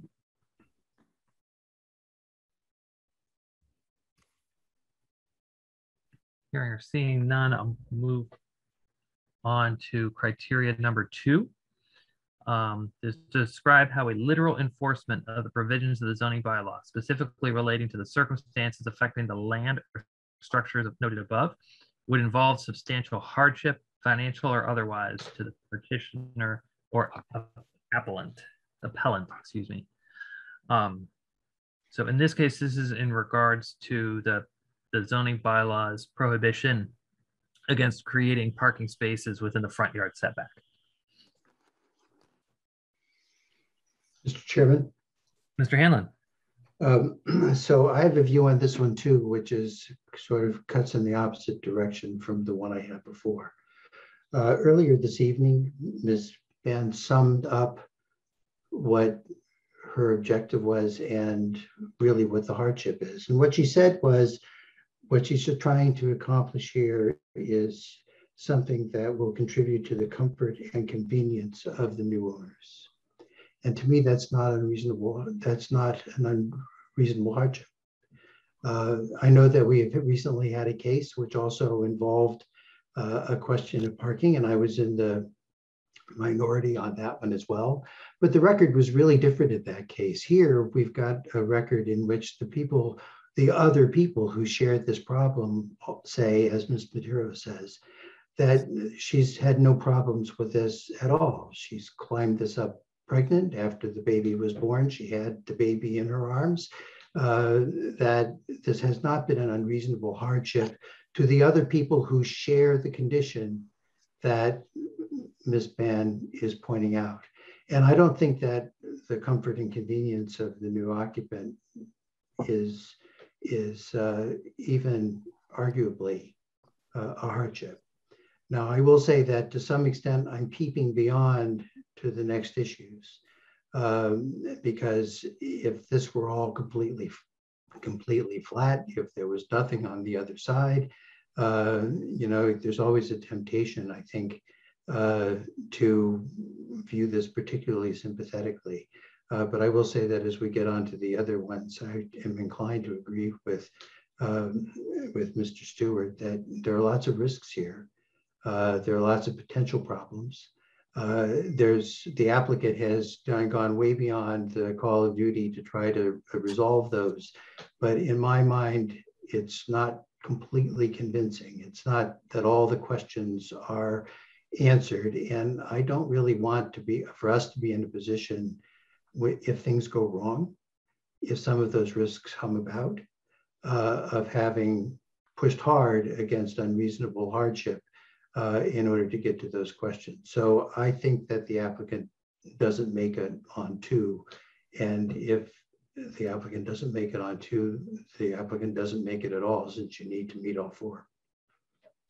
Thank you, Mr. Hanlon. Other opinions from the board? Mr. Chairman. Mr. DuPont. So I would just echo what Mr. Hanlon has just said. And I was just struck by the fact that the application itself says that it's an inconvenience. And I do think that it's always important to maintain the distinction between inconvenience and hardship. And I think that they're 2 entirely different things. Thank you, Mr. DuPont. Mr. Chairman. Mr. Mills. I weigh in with my brothers on this too. I think it's more of a convenience than a hardship we're resolving here. I don't think it meets the demands of the statute. Thank you.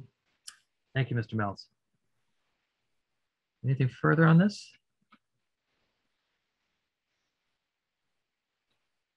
So at this point, we do have several opinions in opposition to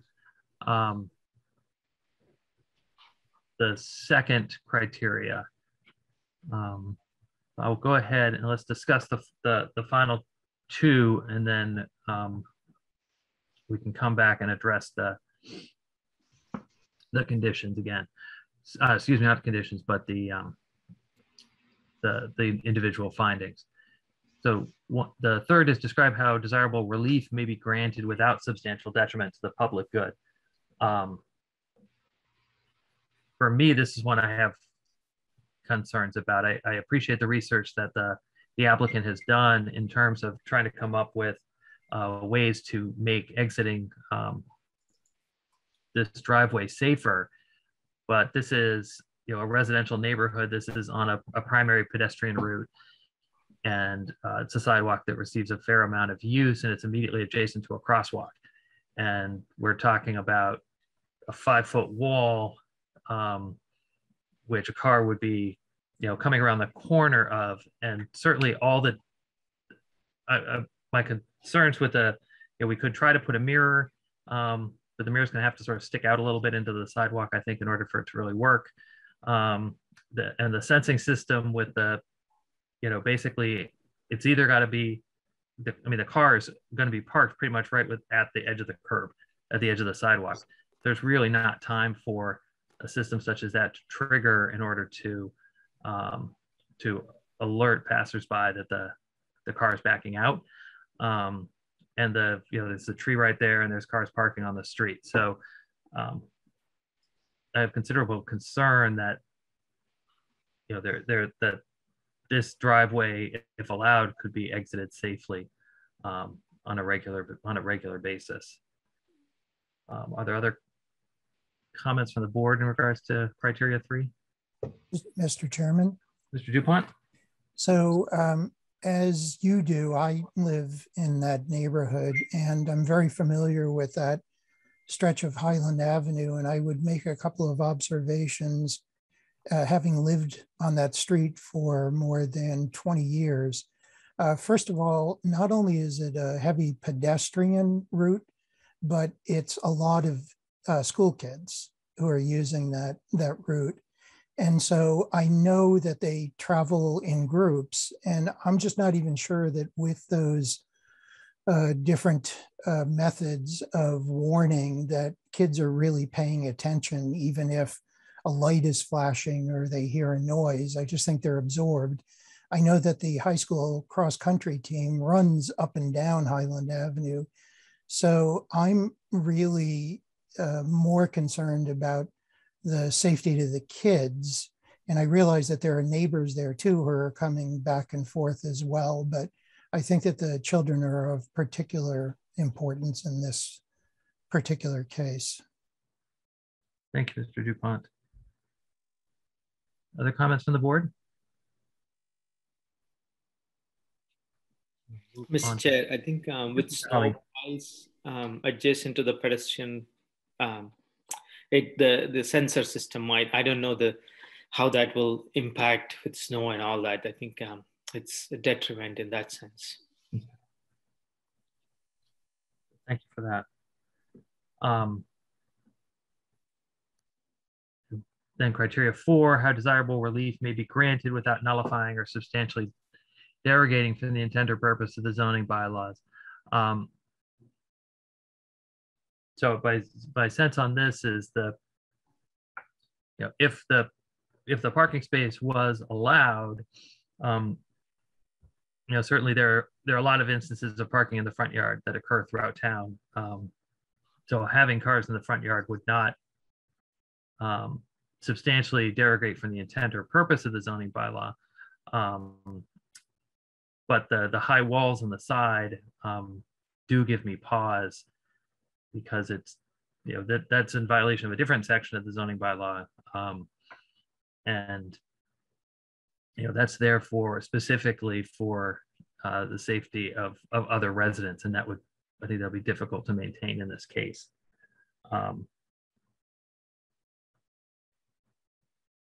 Other comments on 4? Seeing none. So I would go back. I'm trying to recall on the prior variance application if we had voted separately on the different criteria as individual findings, or if we had just done a final vote on the variance request itself. Mr. Hanlon, do you recall what we had done? I don't remember. I don't remember. I do think that it's, well, we could do each one, but you know, all the applicant has to do is fail on any one of them. Mm-hmm. It isn't actually necessary to go beyond the first one where the applicant fails on. So I'm not sure that we need to make a specific finding for each one. The variance is a question of grace rather than right in any event. If the board isn't being totally arbitrary, at least it could basically say no without making any of these findings. The findings are necessary for the applicant to win, but not necessary for the applicant to lose. But that being the case, if we want to do a vote on each one of them, that would probably be, it would be okay. Mm-hmm. I think with that in mind, I would just ask the board, is the board prepared to move to a final vote, or do we want to vote individually on the, well, I see one vote for the proceeding directly to the main vote. I agree with that. I agree. Thank you. I agree too, Mr. Chair. Thank you all. Okay, so with that, may I have a motion in regards to 25 Highland Avenue? Mr. Chairman. Mr. Hanlon. I move that the application for variance for 25 Highland Avenue be disapproved. So this is a motion to deny the variance for 25 Highland Avenue. Second. And seconded by Mr. DuPont. Okay, so as written, this is a motion to deny the variance request for 25 Highland Avenue.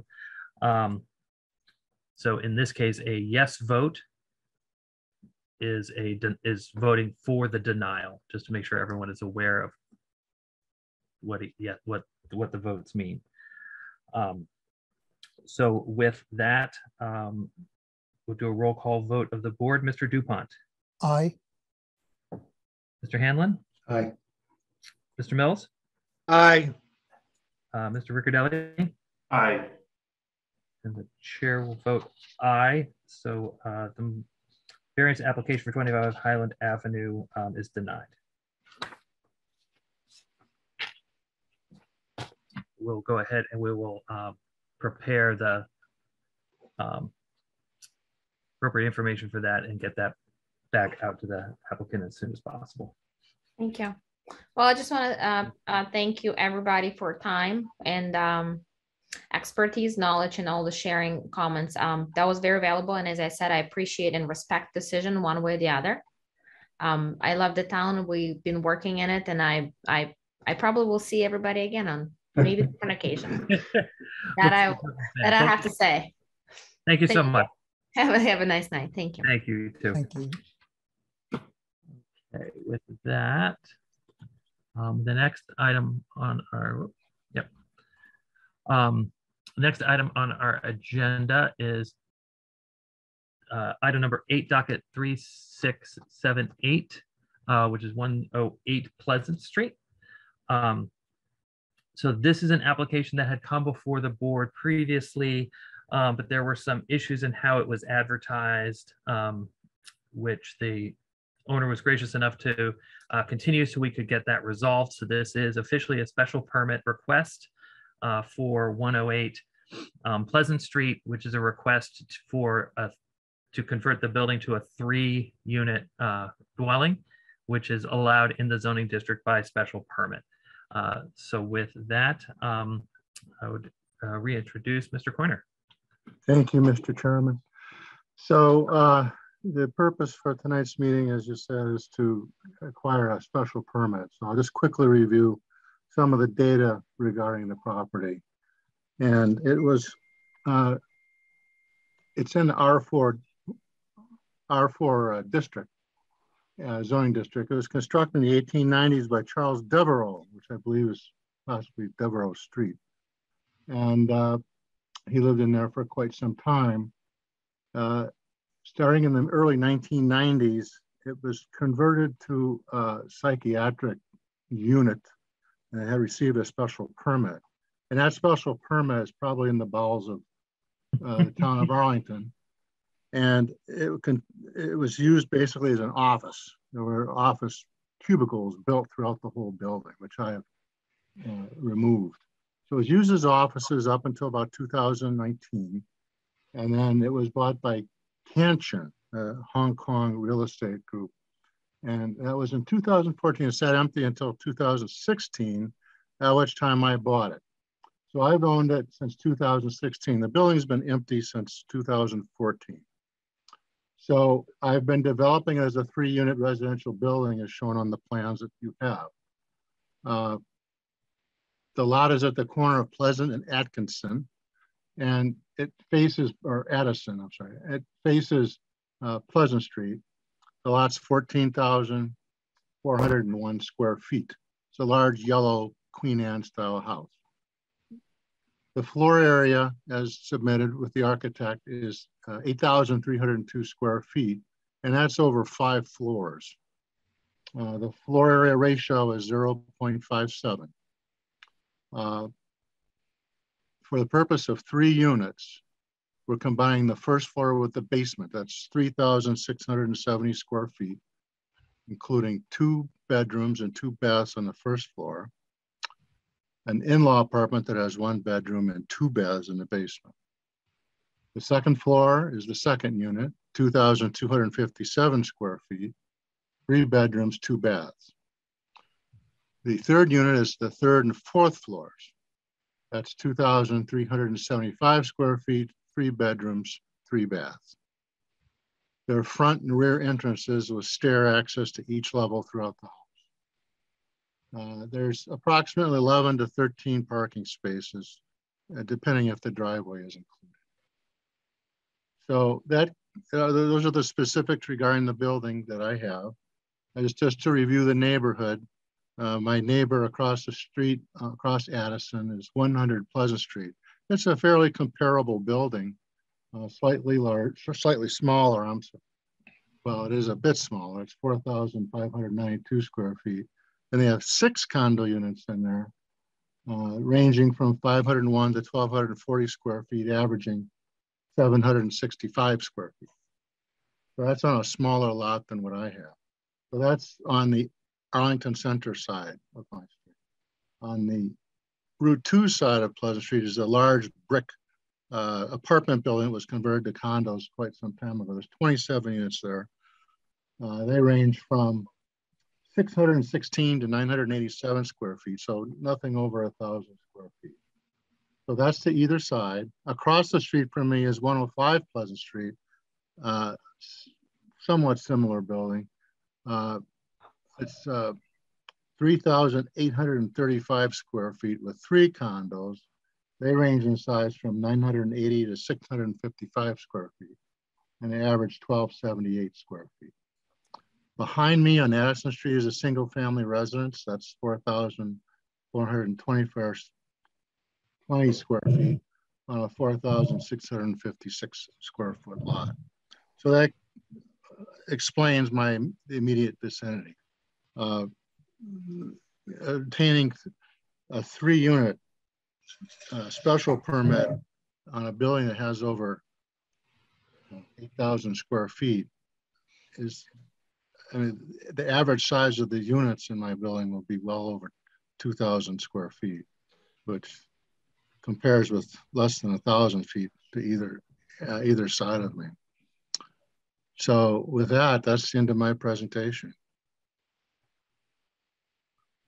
Thank you very much. A quick question for you. Are there any changes to the exterior of the building?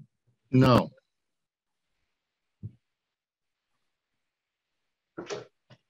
So this is just flipping through the remainder of the plans. This is the proposed basement plan. You had mentioned an in-law apartment.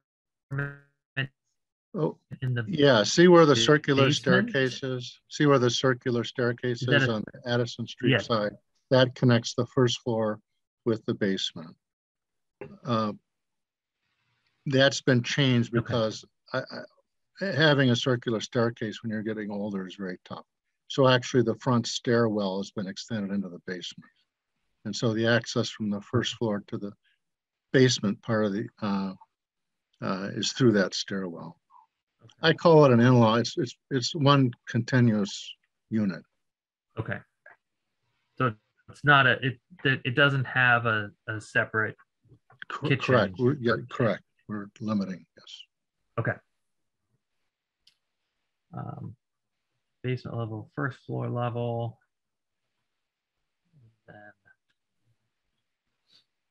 second floor, third floor, and then this is the attic plan here at the bottom. Correct. Elevations for everyone.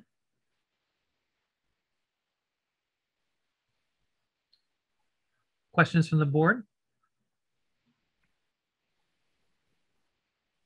Mr. Chairman? Mr. Hanlon?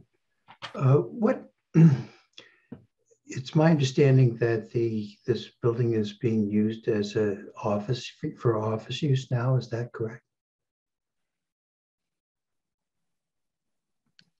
Mr. Corner?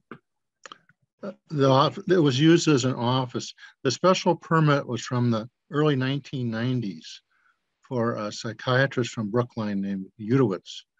And the special permit was for apparently some kind of psychiatric living space. It doesn't appear to have been used for that purpose. It was used for an office. It was the headquarters for his series of homes around the Boston area. And so it was used in office up until 2013, at which point it was sold. Thank you.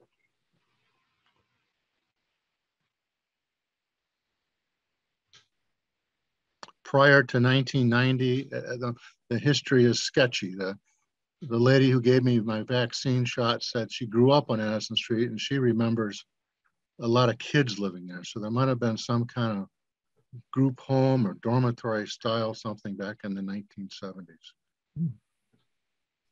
The last time the Devereaux lived there was 1921.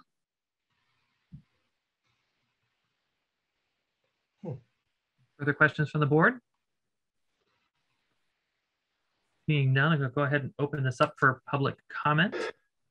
Again, public comment is taken as it relates to the matter at hand. It should be addressed through the chair. If you'd like to be recognized, please use the raise hand feature under the reactions tab, or if you're calling in by phone, you can dial *9. So with that, I will recognize Mr. Moore.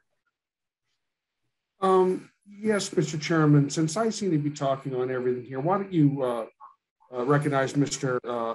Makawa, I'm not sure how to pronounce his name, Mawaka, rather than me first. We can certainly do that if you prefer. Mr. Makawa? Macalca. Can you hear me? We can, sir. Okay, I just want to make sure that the microphone's working all right. Just a question, you had asked about exterior changes. Oh, I apologize, I have name and address for the record. Oh, sure. Steve Macalca, 17 Russell Street. I'm also chair of the Arlington Historic District Commission. And you had asked a question about exterior changes. Just want to let the commission know that there were exterior changes done to this project that were in violation of the permit that has been issued by the Historic District Commission, and that is still outstanding. So I don't know if that's within your purview, but that is an impact of this renovation on the character of the district that is still unresolved. Oh, at what point was that permit issued? I would have to go back and look at the date. I apologize, I don't have that in front of me. I just saw this, I just happened to be at this meeting and saw that this was on the agenda. Oh, okay.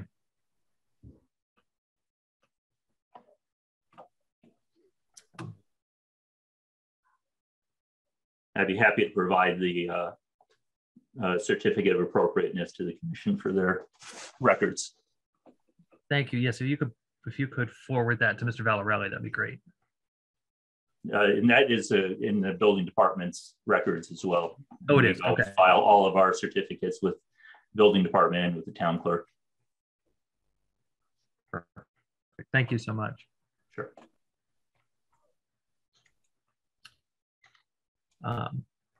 With that, Mr. Moore. Thank you, Mr. Chairman. I'm glad Mr. Makauka could speak because he answered one of my questions.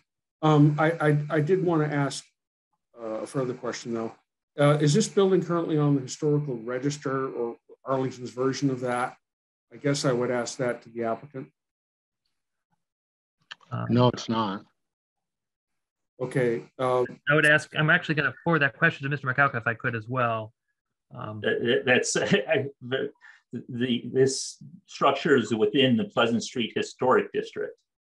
As such, it is on the Arlington list of historically significant structures and is on the list at the MHC, the Mass Historical Commission of Historical Structures in the state of Massachusetts. Mr. Chairman, thank you, Mr. Makauka. That's helpful, and it's a beautiful piece of architecture. I was just quickly looking at registration of it, and they call it the Architectural Swan of Pleasant Street. I thought that was interesting. I'm happy to hear that there's not going to be exterior changes.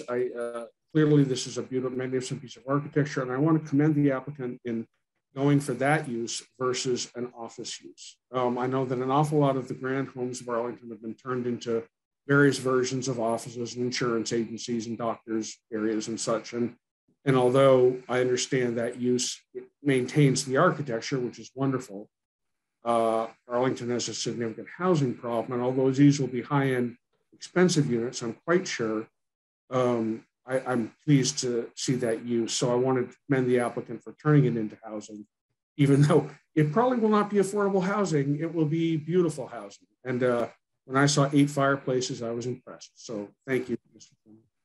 Thank you, Mr. Moore.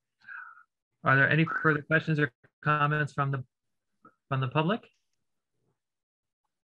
Seeing none, I'll go ahead and close the public comment period on this application.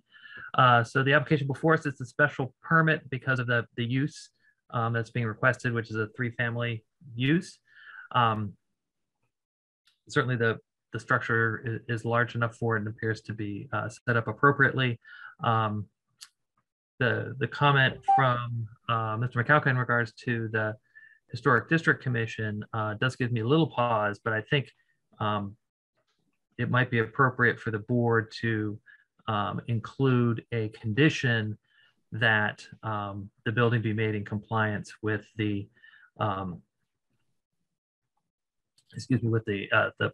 the certificate of appropriateness is issued by the Historic Districts Commission. Are there any further questions or comments in regards to this application from the board? Mr. Chairman. Mr. Hanlon. This is, I mean, as you can sort of tell, this is a non-conforming structure in lots of ways, but as long as it is on the existing foundation and there are no external changes, there's no extension of a non-conformity. The provision of the zoning bylaw under which this would proceed is intended to allow for the conversion of 1- and 2-family dwellings of these large houses that exist up and down Pleasant Street into sometimes offices and into sometimes apartments, or in this case, 3-family. And a key consideration of all of this is that the purpose of all of it is to preserve the integrity of the older buildings that are there. And so consequently, I enthusiastically support the condition that the chair has presented, that, you know, going forward with this, going to put it 3, which as a housing advocate, I think it's a great thing and would have been okay if it had been 4. Still, it's very important to preserve the integrity of the structure and not make changes in it. And I would be willing to support this, but only on the understanding that that would take place. I'm sorry, can you repeat that last bit again? said I would be prepared to support this, but only under the understanding that that no changes be made to the exterior of the building. Perfect. Thank you. Mr. Chairman. Mr. DuPont first, please. Just had a question about when we say, and I also support the application with the proviso that it be made compliant, as you had already described. I'm just wondering, is that something that we foresee the building department having the authority to make sure that there's compliance? Because it seems to me that that's what we're saying. I believe that where it is construction, that's actually a very good question. Mr. Valarelli? Yes, Mr. Chairman. So the hurdle before the applicant is the approval of the special permit for the third unit. That's just the beginning. It still has to go through the review process for possibly sprinkler systems, suppression systems, and a host of other things that the building department will take over if the board approves the special permit. In regards to questions about the outstanding certificate from the Historic Districts Commission, is that something that the inspectional services would follow up on as well? Absolutely. That gets filed with the building permit package, and Mr. McCullough always sends us a copy. We would check that automatically, especially because it is on Pleasant Street. Okay, because the representation from Mr. McCullough is that there was a prior notice from their board that that there's work that was not done to their directive, and so we just want to make sure that even though that relates to a prior issue on this property, that would be addressed if we were to condition it with this special permit, that it would be addressed at this time. It would be, Mr. Chairman, if it was a condition of the special permit. I am unaware of any prior notices from the Historical District Commission, but any conditions set forward if the board approves this will be followed. Okay, thank you. I will call back again on Mr. McCullough as the chair of the Historic District Commission. Hi, thank you for the recognition. Just for the record, I was able to pull up a copy of the certificate, which was dated June 27th, 2019. Okay.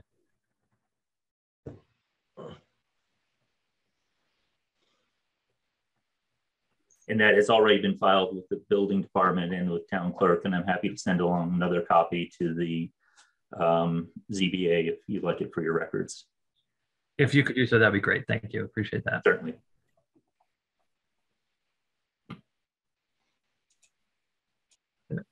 Any further questions or comments from the board? Seeing none. So the board has 3 typical conditions, which we would include with any application before us. The first is that the plans and specifications approved by the board for the special permit shall be the final plans and specifications submitted to the building inspector of the town of Arlington in connection with this application for zoning relief. There should be no deviation during construction from approved plans and specifications without the express written approval of the zoning board of appeals.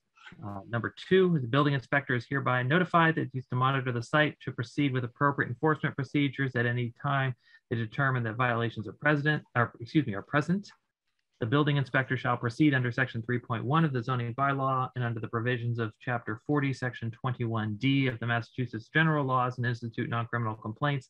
If necessary, the building inspector may also approve and institute appropriate criminal action, also in accordance with section 3.1. And then number 3 is the board shall maintain continuing jurisdiction with respect to this special permit grant. I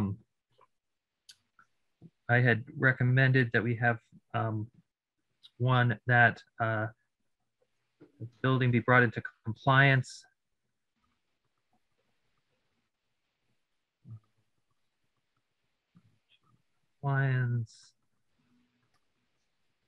with certificate of appropriateness as issued by Historic District Commission dated June 27th, 2019.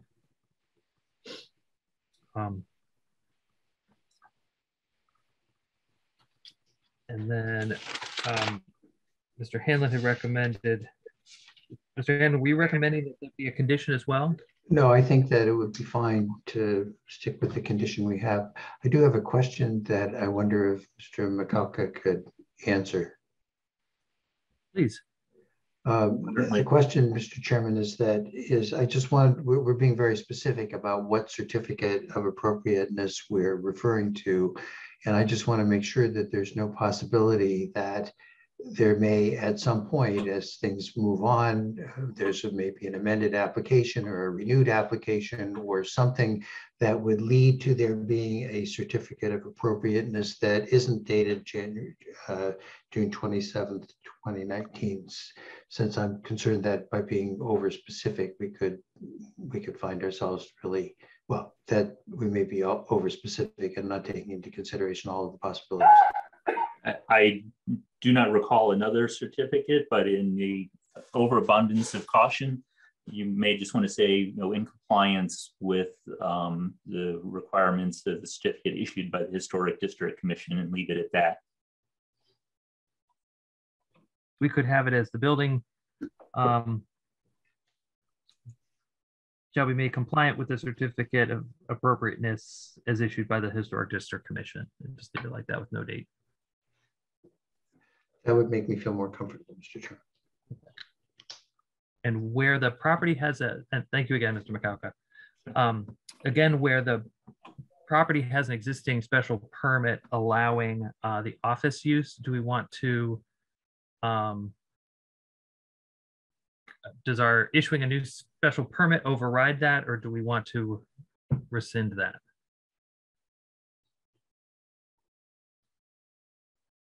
Not certain how that works. Mr. Valarelli, do you know? Sorry, Mr. Chairman, can you repeat the question? Sure. There's a prior, the applicant has stated there's a prior special permit in place to allow an office use on the property. And we're wondering if that should be, if we need to make it, if we're, you know, issuing a new special permit for 3-family, does that automatically get wiped, or do we need to make a statement that we are superseding that? I think just to be on the safe side, that would be a question for town council, but I would put that in as a condition. Okay.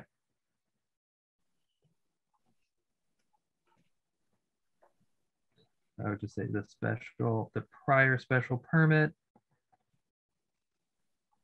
allowing office use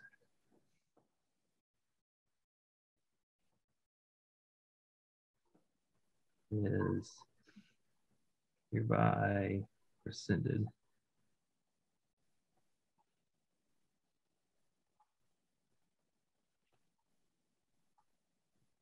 Anything further from the board?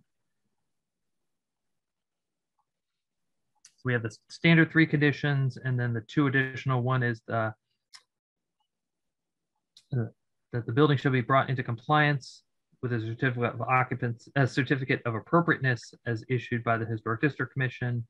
And then number 5 is the prior special permit allowing office use is hereby rescinded. And unless there's any further questions or comments from the board, I would ask for a motion.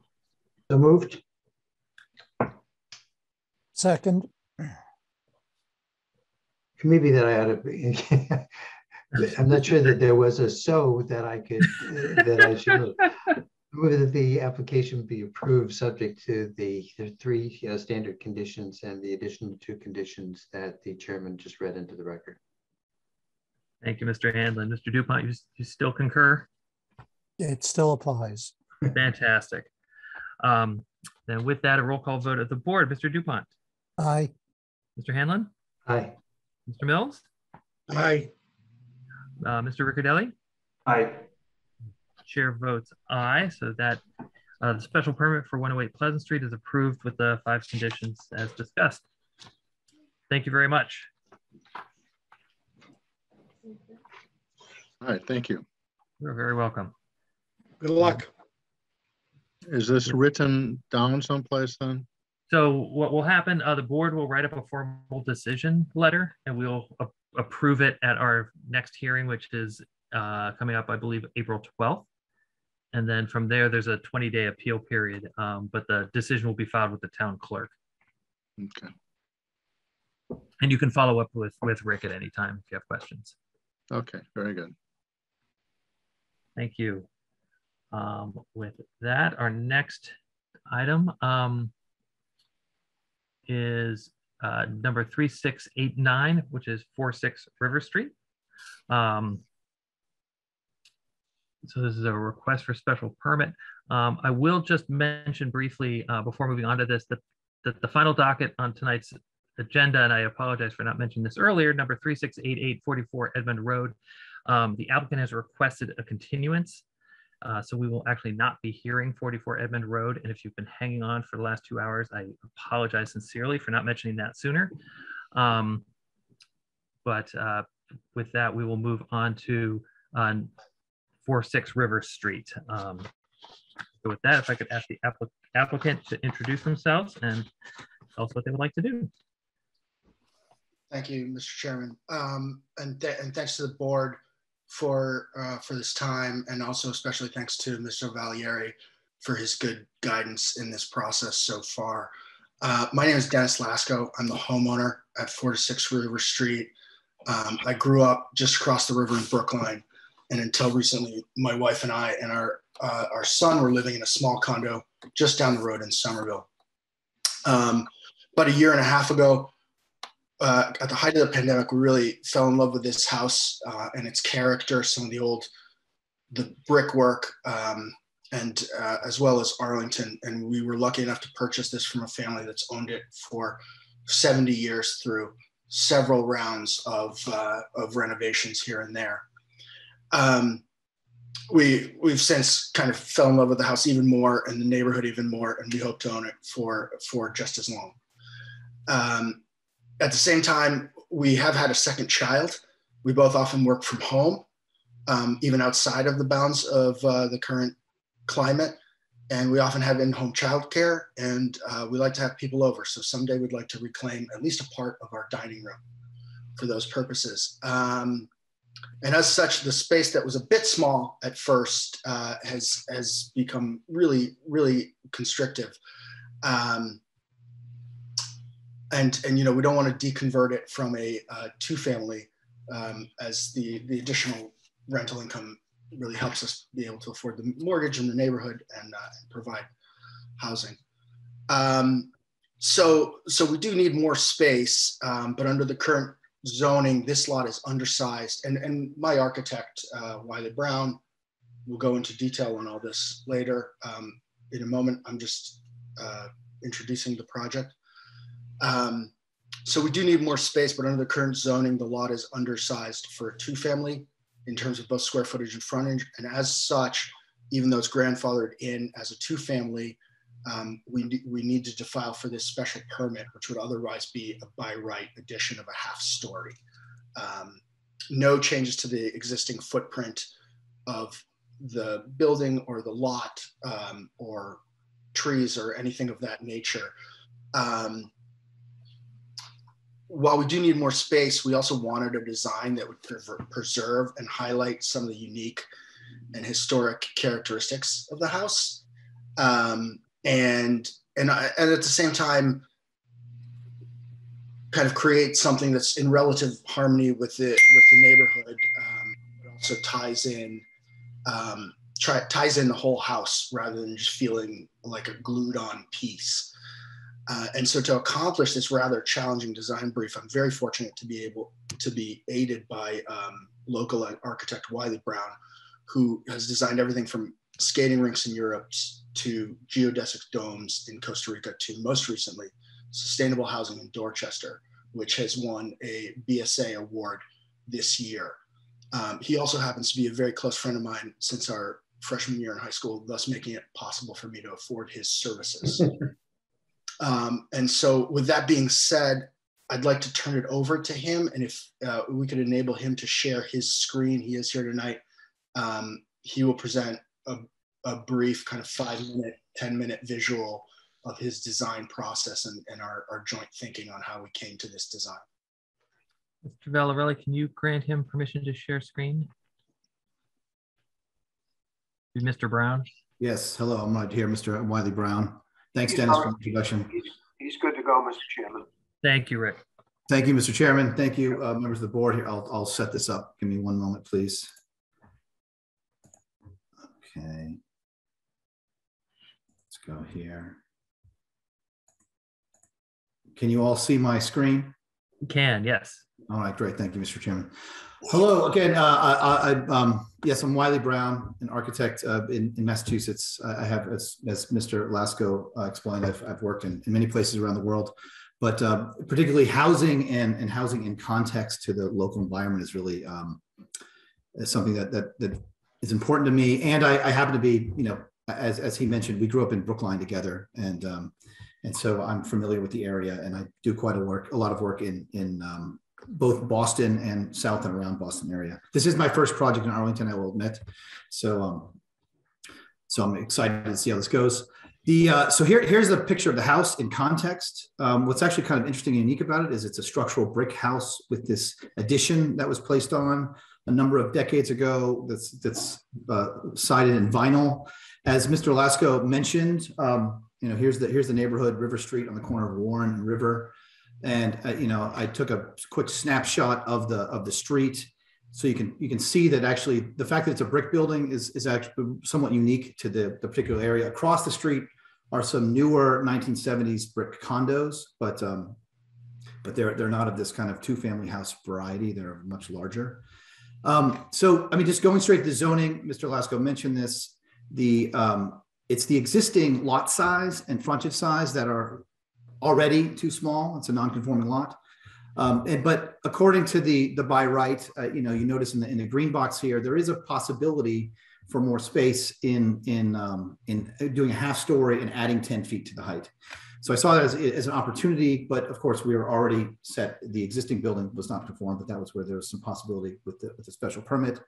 And so, you know, we basically said, what if we take the existing building and we add that extra 10 feet and add the half story of 660 living area and just pop it on top. And we are, you know, in a way that's respectful to the existing historic brickwork. And so just to see if that's even something that's according, you know, looking at the neighbors to see if it's something that's actually relevant in this neighborhood. We looked at the kind of 3 adjacent neighbors down River Street and over on the corner of Amherst Street, and saw that, you know, the neighbor directly next to it is also 2.5 stories, 35 feet tall. It's actually a little larger than we're proposing even after the proposal. The neighbor on the other side, on the right side, is also 2.5 stories, 35 feet tall. It's not quite as large as what we're proposing, but it's in the you know, very close to it. And then 2 doors down, again, slightly smaller, but 2.5 stories, 35 feet tall. Those are both 2-family buildings as well. So it fits within the character of the directly adjacent buildings. And then of course, you know, as I said, being context relevant is really important to me. So of course I looked at the Arlington residential guidelines, which I'm sure you guys are very familiar with, but the kind of bullet points that I pulled for a renovation to kind of go over it is one about this streetscape rhythm from principle 4A, that non-conforming lots should maintain kind of, you know, the existence of the streetscape rhythm of building spaces. So it's, you know, it's something I kind of held on to. Another one is that although a lot of what the design regulations talk about are kind of matching styles, it does give a little bit of a caveat for well-designed contemporary style side or rear additions that can complement the proportions of the main house in certain areas. So I kind of went a little farther and said, what is a, you know, according to these guidelines, what is a contemporary modern? And it really said something about, you know, combining different geometric volumes in a certain way that's proportionally respectful for the existing. And so again, holding on to that for a second. And then, you know, principle B3, really looking at matching materials for what's there. And trying to match or complement the existing materials. So these are things that I was really thinking about as we were trying to go through design. And so what's interesting though is, this building, as I pointed out before, is inconsistent with the local trend. Most of the, as according to the report and what I've seen walking around the neighborhood, most of the buildings there, although they are two-family, they tend to be wood frame structures with clapboard or some, some sort of maybe wood clapboard or some sort of faux wood, whether it's a concrete fiber or vinyl or some other variations. Whereas this one really is a historic brick building with some really wonderful detailing from 1920s. And so just looking at, again, buildings around the house of how they sometimes create different patterns as you go up beyond 2 stories. And so here, change of pattern direction, as we see with some balconies out front. Here, really change of colors and material that are working with the massing of the building to demonstrate that there's something different in that upper zone. Open upper level terraces, seen with these kind of vertical striping as opposed to horizontal striping. And so I was trying to pull from these different features that I saw around the neighborhood to put together a composition that, you take the assessor's map here, so I made some massing models really quick to kind of look at how it would sit in the neighborhood. And so we see this is the existing condition, and we have this kind of brick box, which is unusual on the street, with this, wood, or it's actually a vinyl sided front addition that somewhat matches the type of construction of the other buildings. And so the question was, how do we add some space on top? Okay, well, so if we, pop up a little piece that really respects that edge of the brick, rather than trying to match structural brick, we definitely go with a veneer. It clearly, it always kind of looks a little like it's obvious when you put veneer brick over structural brick. So the thought was like, what if we match it with some other material? And we maintain the proportion, so it is respectful of the brickwork, but it puts its piece out there, and it maintains that roof edge that's so kind of clear of a beautiful brick parapet that's actually detailed nicely. So the proportions of the addition complement the main house. But then it becomes a question of, now we have this bump out that's existing in the front and this bump out at the top. How can we start to blend them together, kind of match the massing? And so the idea is like, what if we combine the geometric volumes? So we add a few little shade pieces for this outdoor terrace that that shades it, makes it a bit more pleasant in the summer. And then we combine, and it's this combination of 2 geometric volumes that are kind of interlocked. You have this massive brick main component and this kind of new contemporary additional component that kind of interlocks with it. That's clearly not the historic, but a newer contemporary piece to bring it up to contemporary standards. And so then it becomes a question of, looking again down the street and that sense of that street rhythm. And so here's the existing, and then we put that kind of extended gable on there. It kind of makes a nice little rhythm with the gabled houses and the gabled dormer, and it kind of filters its way down with kind of a gable. Looking at it from the other side, the south side from Warren Ave, so you get this kind of pattern of gables that continue as opposed to the flat roof that it currently is. And so then it comes to a question of materiality. And, do we, it says like match or complement. And so do we match the vinyl? Well, in sustainability, that's not, and today we have different ideas about using plastics or these materials. Is that really a good thing to do? Particularly, it's not that much siding. Or, really doing structural brick. It's hard to match brick anymore. It's going to be very contrasting. So could we complement the brick? How could we, emphasize the brick? And we see lots of examples, in Boston around of really where brick and kind of standing seam metal come together nicely with like a gambreled feeling on top. It's a really standard way of extending a roof, but it's clearly something other than the original mass brick building. And so this became the kind of idea. If we could actually match the current addition to the materials of the new addition, so it becomes just 2 materials, and we complement the existing brick as opposed to match it and make a clear reading there. And we have this idea of complementary geometric volumes that again that interlock. And so this is the kind of intent behind what's going on here. I recognize it's a slightly more contemporary style than we see on the street, but it seems within the realm of where the guidelines fit. And as this building is already unique in this environment, maybe adding keeping it a bit unique and celebrating what's actually historic by honoring that, by putting something that's clearly not historic as an addition to it. So throwing that out there, that's kind of the nature of the design. And here we have the elevation as we see there, and it is adding about 600 and I forget how many, 50 square feet, 35 feet tall, and proposing a 2.5-story building. So thank you, Chair and members of the board. I'm very happy to hear your comments and thoughts. Thank you so much, Mr. Brown. So my first question is the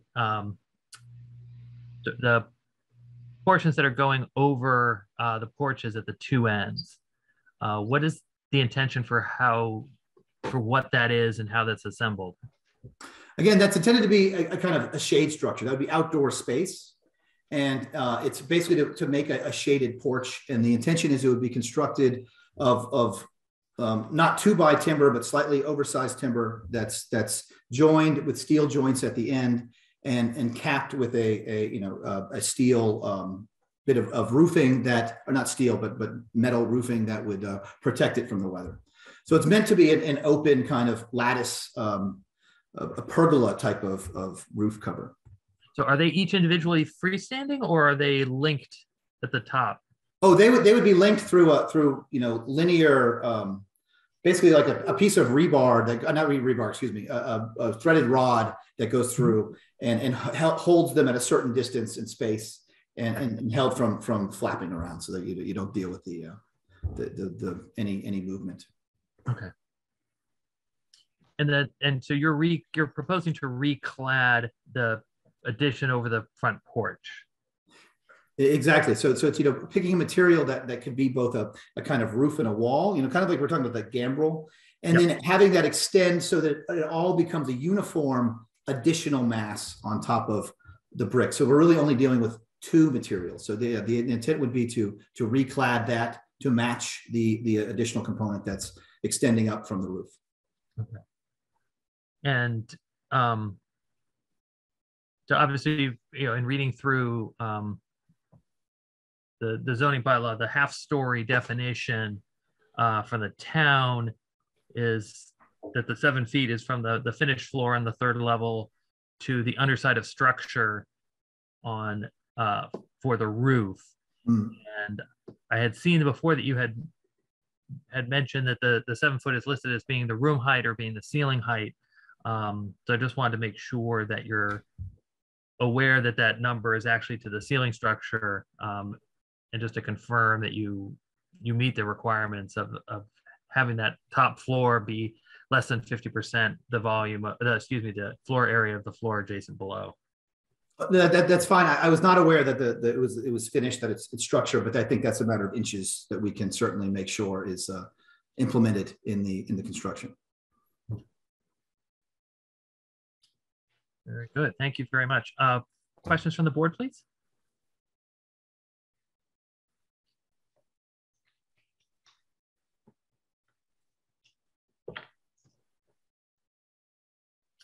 Seeing none. Once, going twice. All right, with that, I will go ahead and open the hearing for public participation. Again, we take questions and comments as they relate to the matter at hand. It should be directed through the chair for the use in our deliberations. If you are participating by Zoom, you can use the raise hand feature under the reactions tab, or if you are on phone, you can dial *9. Are there anyone who wishes to comment?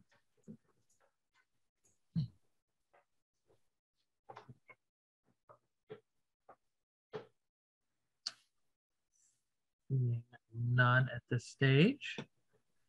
Going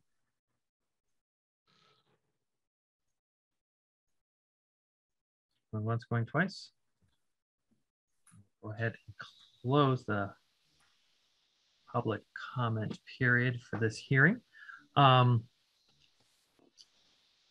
there any improvements being made to the lot or the property itself that would impact its usability? No.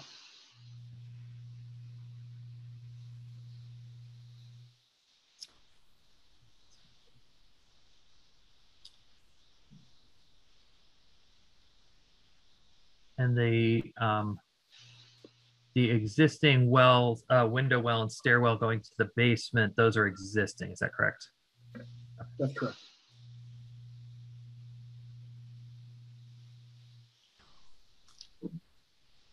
Any further questions or comments from the board? Mr. Chairman. Mr. Hanlon. So I think this is a very interesting proposal. Just to come back for a second to what our responsibility is here, as I understand it, while there are a number of nonconformities on this parcel, as there are actually throughout Arlington, this proposal won't lead to an extension of any of them, with the exception of usable open space. And we have a regular diet of cases of what we've come to call zero going to more zero. And it seems to me that traditionally we have talked about that in language that related to the extension of the nonconformity, but that's really in some ways not exactly what we're doing. The very fact that we make a Section 6 finding suggests that we are treating it as if it's an extension of the nonconformity. Really, what's going on with all of these zero to greater degrees of zero cases is that it almost never comes out that there's any increased detriment, when that's the only thing that is the reason why the case is before us. And I think that we should be a little bit more clear about that as we go forward. But here, from what I've heard so far, I don't really, it seems to me that there really are no issues other than dealing with what our precedent has already resolved largely for us. So I would be apt to be in support of the application. Thank you, Mr. Inman. Mr. Chairman? Mr. Mills.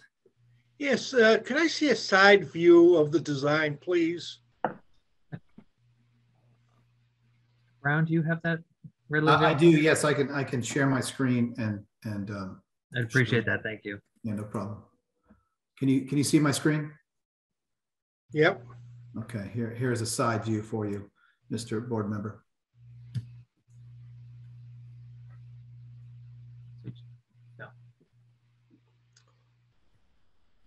I don't see a lot of windows up there, and I just wonder about alignment of windows with the current design. Yeah, that's actually one of the, because that knee wall is rather low in order to keep the roof down. Wall mounted windows, there'll be more skylights above that won't be seen. And then the very end, so if I go back to this end here, the windows will mostly be on the end, and the light will be coming through from either side. So actually these sides will have only skylights in the upper section of the roof. And probably no windows in that side wall.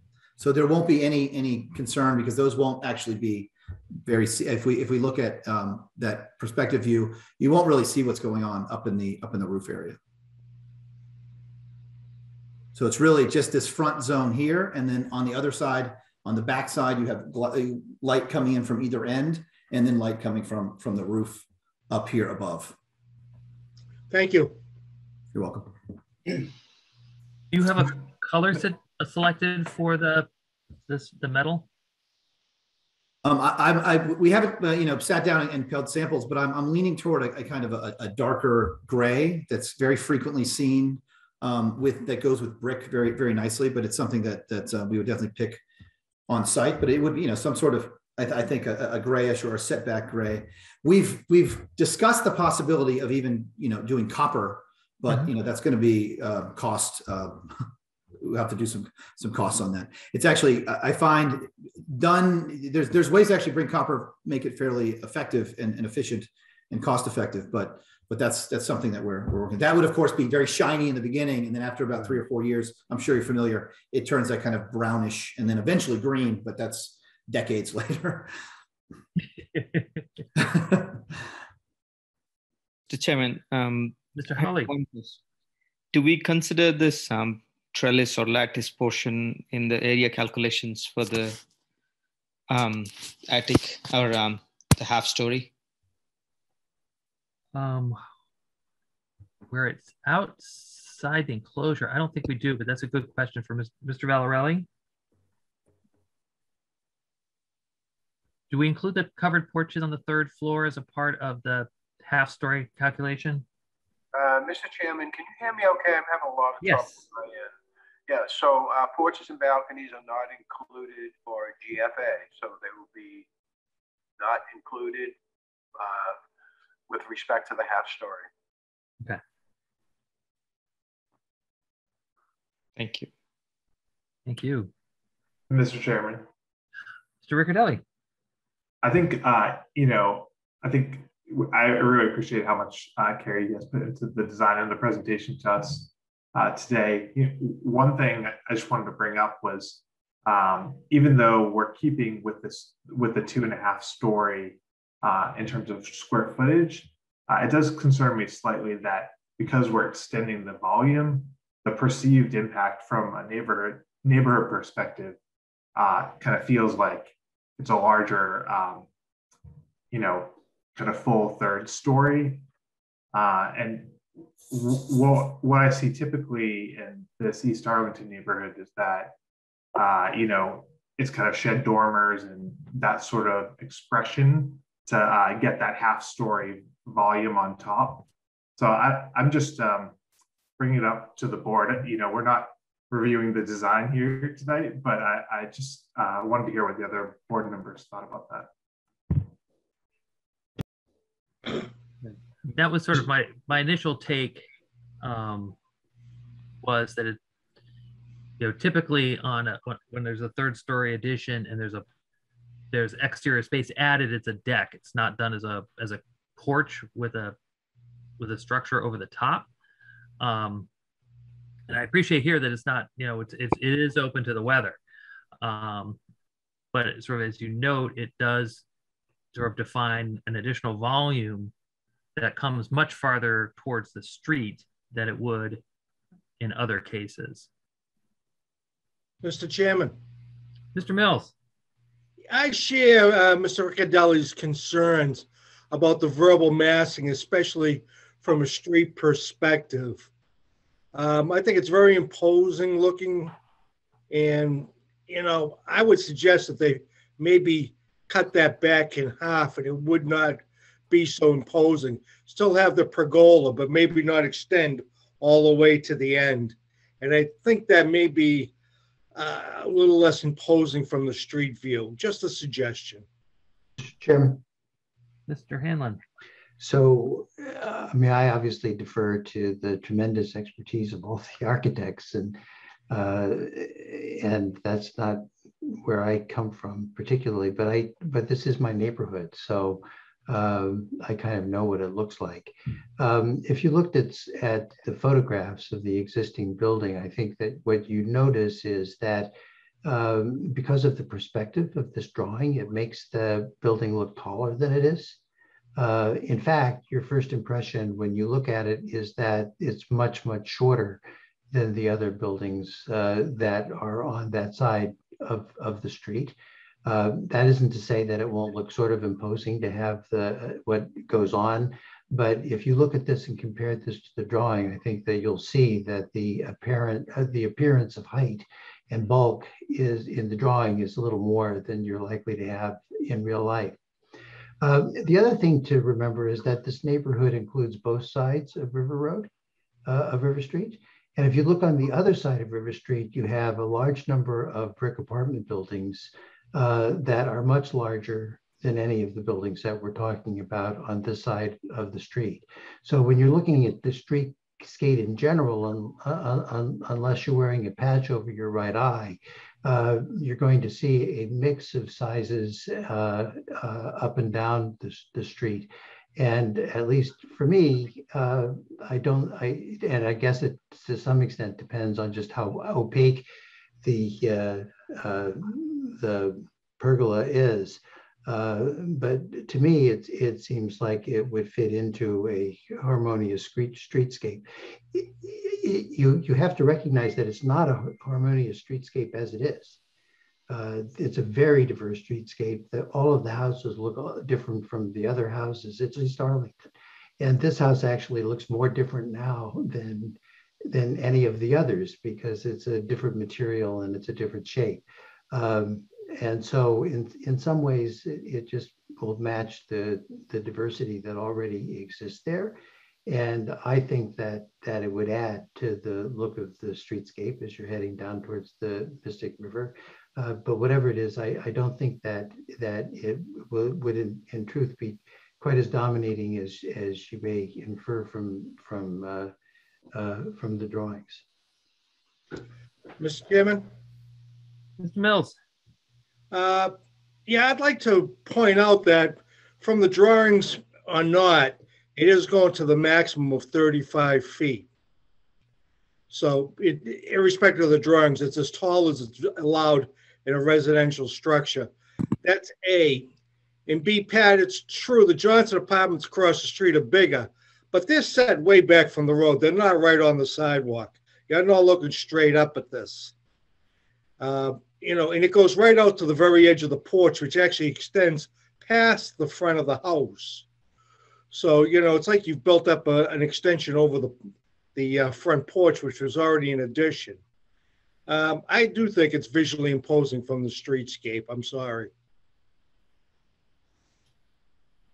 Mr. Brown, what's the spacing on those frames? It's variable at the moment. At the moment, they're about 10 inches between the 4-inch wide pieces, and that's something that we can tune if there's a desire for it to be more transparent. That's certainly available for discussion. But just to add, I mean, this building as well, it's actually very close to being along the street line of this building, and it's also at the maximum 35 feet. And actually, the street slopes up a bit. And so this is measured 35 feet at about 2 feet higher than the base of 4 to 6 River Road. So actually, this 35 feet is actually at what would be 37 feet on our lot. So it is this point here of this gable that's very much right on the road is considerably higher than even this gable will be. Did you have a plan of that block? I had the set here. I'll sorry for the visual jumping through things here. No, that's perfect. But yeah, here's the plan, and here's the assessor's map of that block. Yeah, so I think what Mr. Mills is getting at is just that it's so much closer to the street edge as it is. And it's that portion over the front porch. I think that's the portion that's that's tripping me up at least. I definitely appreciate that you're trying to sort of tie what's coming across the roof and to bring it down into the front, but I'm sort of left feeling that it's bringing so much mass so far forward, even though it's not a solid mass. If that attic piece, rather than extending all the way to the front, ended at the existing building on the front side, would that provide in any way for what you're trying to do in terms of the continuity between the roof piece and the front piece? I mean that's what you kind of see here is this it becomes a bit of a hodgepodge of backpack elements. Mm-hmm. And that's what we're really trying to break apart and make it two stronger elements that just very simply sit together. And so if it's a matter of it feeling too massive, as we said, we can tune that and design it to be more filigrane and be a little bit light. Oh, sorry, I think something's happening there. Something lighter in that. But I think if we held it back, it would still have an appearance of massing, of still being a separate element.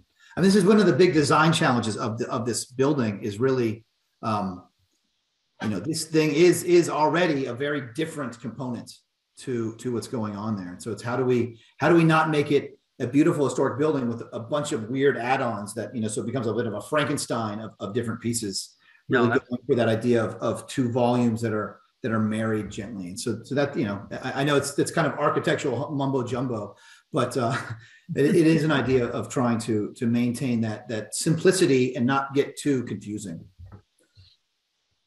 Yeah, Mr. Chairman,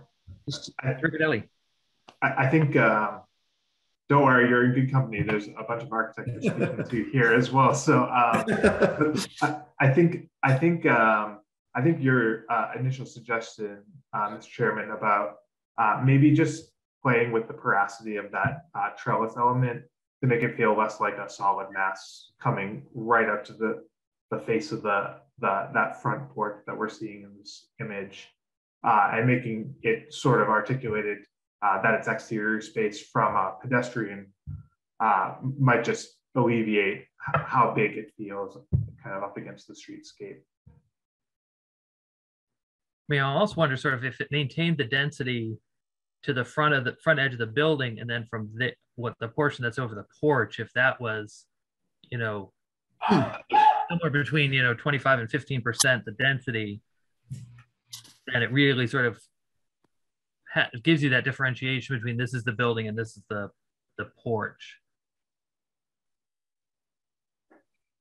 But we're architects, we like to play with others' designs, so I don't want I'm a professor of architecture, so I play with a lot of people's designs. That's what I do. Mr. Chairman, I feel a little bit sorry for Mr. Lasko. He's not an architect just like me, but he's watching his house get redesigned in front of it. I'm not an architect, but I have to listen to Wiley a lot. Yes. Got that. And I appreciate the input. I want to make this harmonious with the neighborhood. I like the idea of that Mr. Brown is trying to achieve with tying it all together, but I also like kind of some increased sunlight and porosity on that front end. So I think if that's a solution that's agreeable to everybody, and we can handle that, whether it's increased porosity across the whole thing or just at the front end, I'm happy to abide by that. Certainly doesn't impact my use of that front area. I think architecturally having it a little bit more dynamic could actually be quite wonderful. It's a matter of doing a couple iterations, and maybe it kind of becomes more ephemeral. I think it could be quite a great way of thinking about it. Mr. Chair, I had one question or a thought here. That portion, the current overhang on the second floor, what is it? Is it a porch that is being utilized, or? It was formerly a porch, an open porch decades ago, and then at some point, long before I purchased the house, it was kind of wrapped in vinyl, and there was a nice floor put in. So we have it as a lounge area and a workout area in decent weather because it's uninsulated. It is counted as part of the square footage of the second floor. So it is residential space, and probably as part of re-siding it, we'll put some more thermally efficient windows and some better insulation in and around it, and kind of level out that floor. So it's just kind of a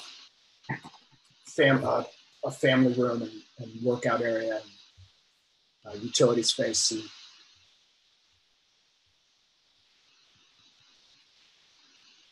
is the original brick wall of the house still exposed on the inside of that room?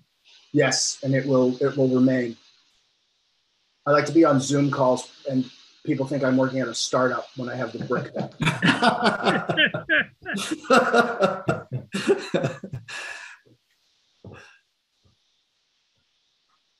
Well, it certainly sounds for the discussion that, for the most part, we're in favor. It's just this front part that we're a little uncertain about. So if you would be willing, we would, I think I would recommend that we continue to April 12th, which is our next hearing date. And if you could come back to us with some alternatives, that would be a great way to proceed. I think that's manageable from my end. How's that sound to you, Mr. Lasko? Yeah, so April 12th would be kind of a similar meeting to tonight. Yes, we would have you on first. Okay. That's perfectly acceptable.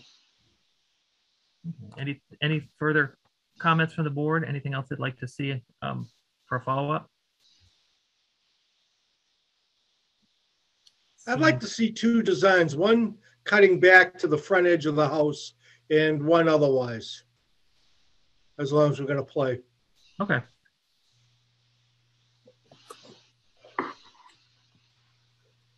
Perfect. Okay, then with that, I would take a motion to continue the special permit hearing for 46 River Street until April 12th, 2022 at 7:30 p.m.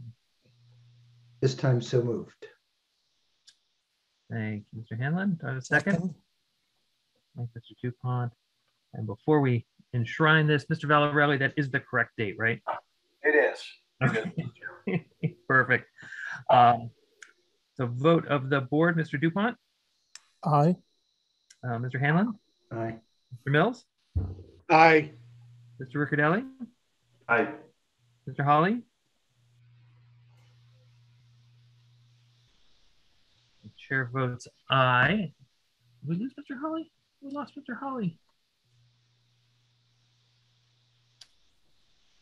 With that, we are continued. Thank you very much. Appreciate your sticking with us. Appreciate the time. You're very welcome. So for the board now, we get to do all the boring stuff. I punted on at the very beginning. So moving back to the administrative items, the first is the approval of the meeting minutes from the February 22nd meeting. So these were distributed to the board. I believe Mr. Valarelli has comments on these. Are there any further comments on the meeting minutes from February 22nd? Seeing none, may I have a motion to approve the minutes?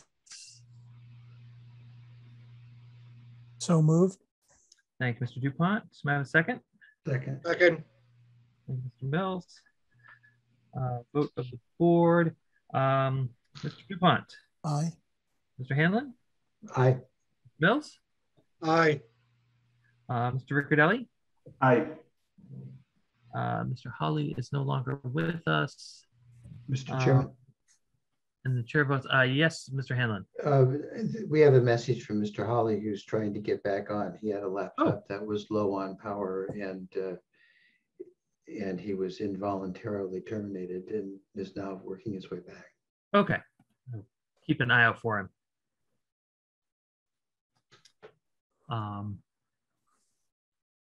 The next item I have listed as the review of proposed zoning warrant articles. So what I had wanted to do here, so the ARB is reviewing proposed warrant articles in relation to zoning. This is what they do every spring before town meeting. There are a number of them on the docket, and I had wanted to just basically walk through what they are with the board. And the intent here is not to really hold a debate on them or necessarily go through the merits of them, but just to make sure that everyone's aware of what's going on. And then if they do have comments, comments should be submitted to the ARB, to the redevelopment board, as they move forward. And then once they appear for town meeting, those would be, you would talk to your town meeting members.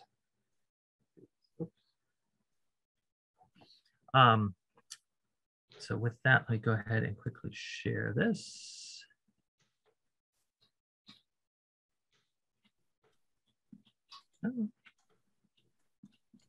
So they're holding a series of hearings. They've had the first three, and then their final one is on the 28th of March, and then at the first meeting in April, they'll be voting, I believe, on the final amendment languages. So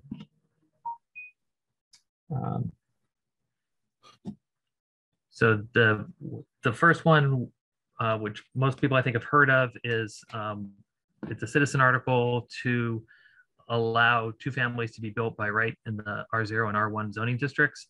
So this would basically, in the R0 and R1, rather than only allowing single family housing by right, would allow single and two family housing by right.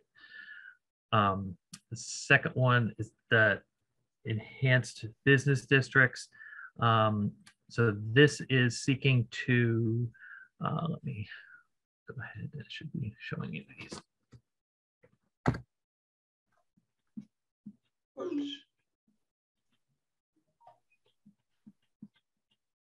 That's this one here.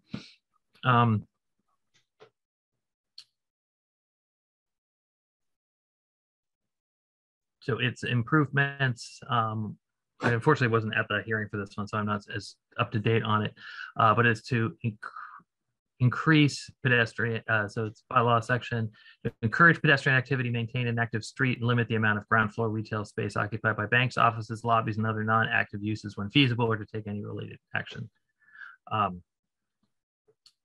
So there's language here. All of this is available from the ARB's website. Next one is on street trees, which is basically to require additional planting of street trees, one every 25 feet. The next one is solar energy systems. The site development standards. So this relates more, I believe, to environmental design review, which is the ARB's review process to encourage the implementation of solar in projects under their jurisdiction. The administrative amendments, this is just basically corrections and typos that they're amending. Zoning expansion of the business districts. So there are 5 properties on Massachusetts Avenue, sort of at the corner of Marathon Street. There's 3 houses on that side and 1 on the other, and they are actually currently zoned as R2 and R5, and the recommendation is to rezone that area as B3. And so that there's these properties here. That this is the Capitol Theater's up here, and I think this is Fox Library is here. Just to give you a little context, so it's these properties. This is the multifamily apartment house. This is a 2-family condo. This I think is 3 apartments, and this one across the way I believe is also 3 apartments. And so this is B3 up in this way, so it would just extend the B3 through here. And then these, I believe, are B2.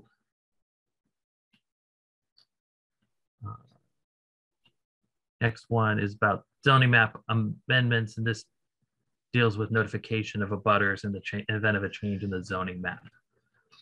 And then apartment parking minimums.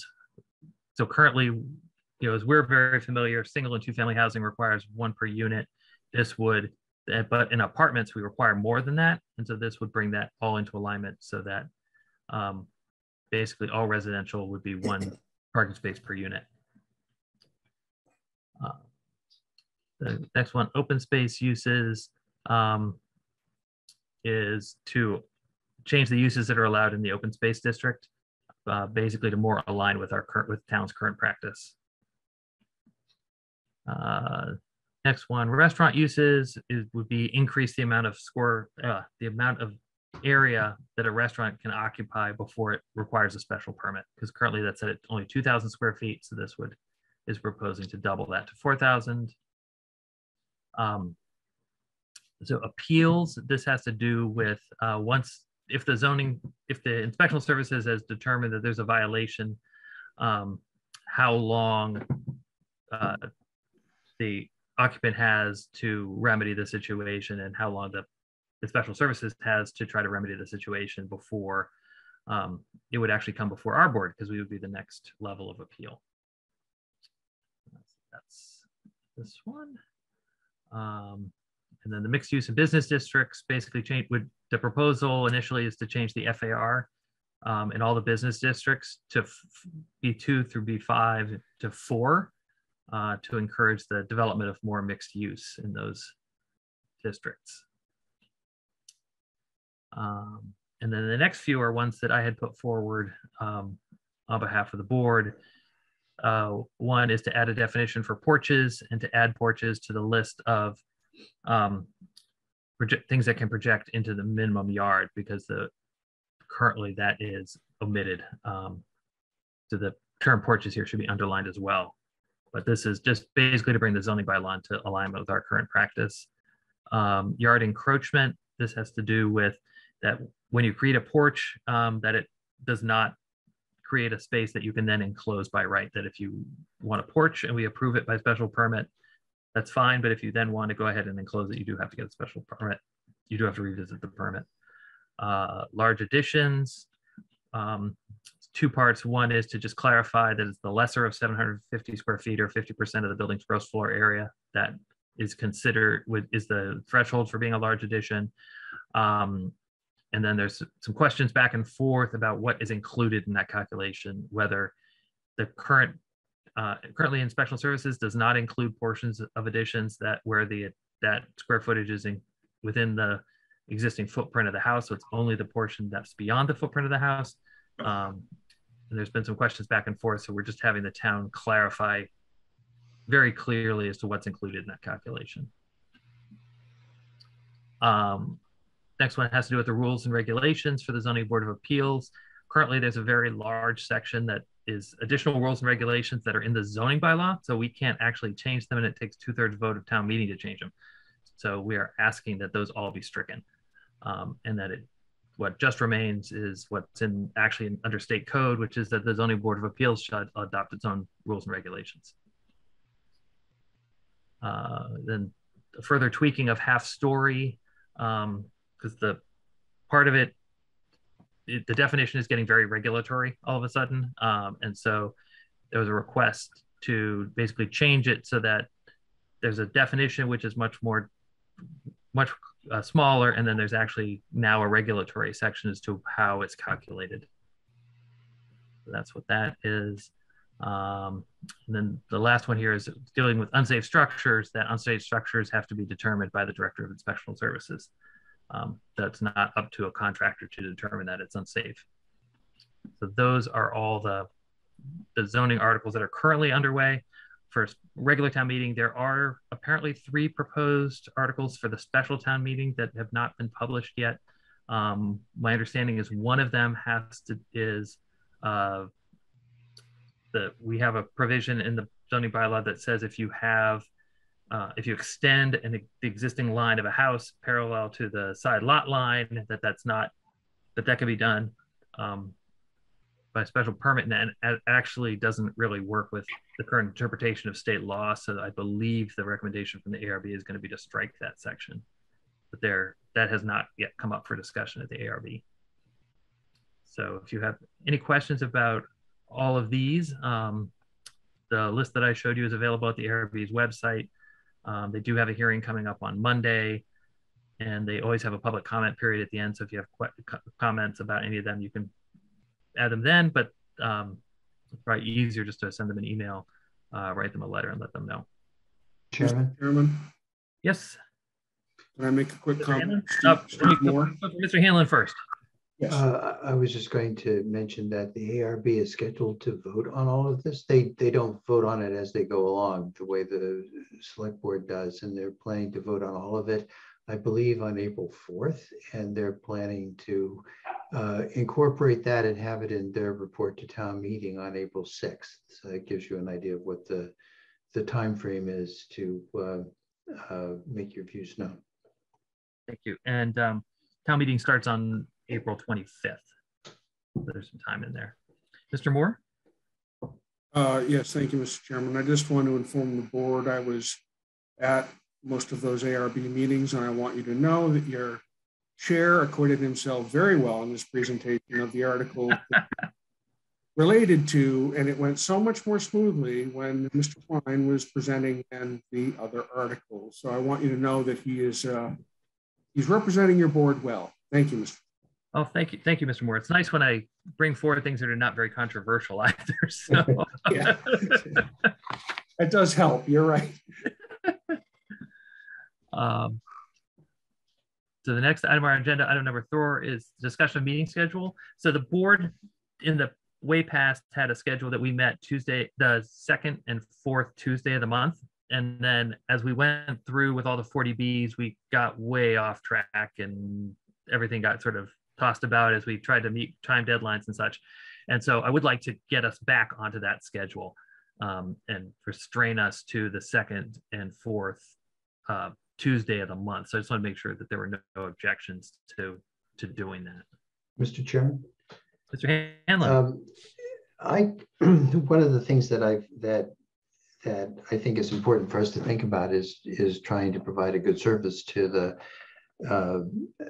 public. And it sometimes happens that while we have had in the past, the 2nd and 4th Tuesdays have been sort of indicated as days that we would meet, and we didn't meet on other days. We didn't always meet on those days because sometimes you didn't have any new cases or new hearings to do.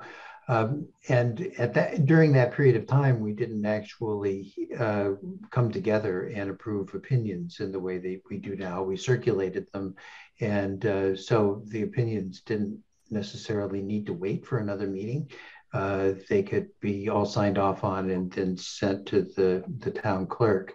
I think that I would like to have us consider the possibility. I mean, to be sure, if we have absolutely nothing to do, there's no reason to get together just to chat, although it's always fun. But sometimes all we have is administrative items. But if we don't have the hearing, if we don't have a meeting, and a meeting which with all administrative items can take 20 minutes. If we don't have the meeting, then an applicant has to wait another 2 weeks in order to get final action on an application. And I'd like to encourage us to sort of be willing to meet to do the administrative things. It doesn't take very long, but it would provide a material benefit to the people whose decisions who are waiting for our decisions. Obviously, this is a lot easier when we're virtual than it would be if we all had to hike over to some common place in order to spend 20 minutes doing those things. And we may have to, I think we should be thinking about ways of handling that when inevitably we go back to something that's not all virtual, but at least for the time being. And I'm willing to try to hurry and write the opinions to get them out. And it just would be better if we could do that. Yeah, it's sort of, I do agree if we could, and certainly it's a lot easier to do if we're online.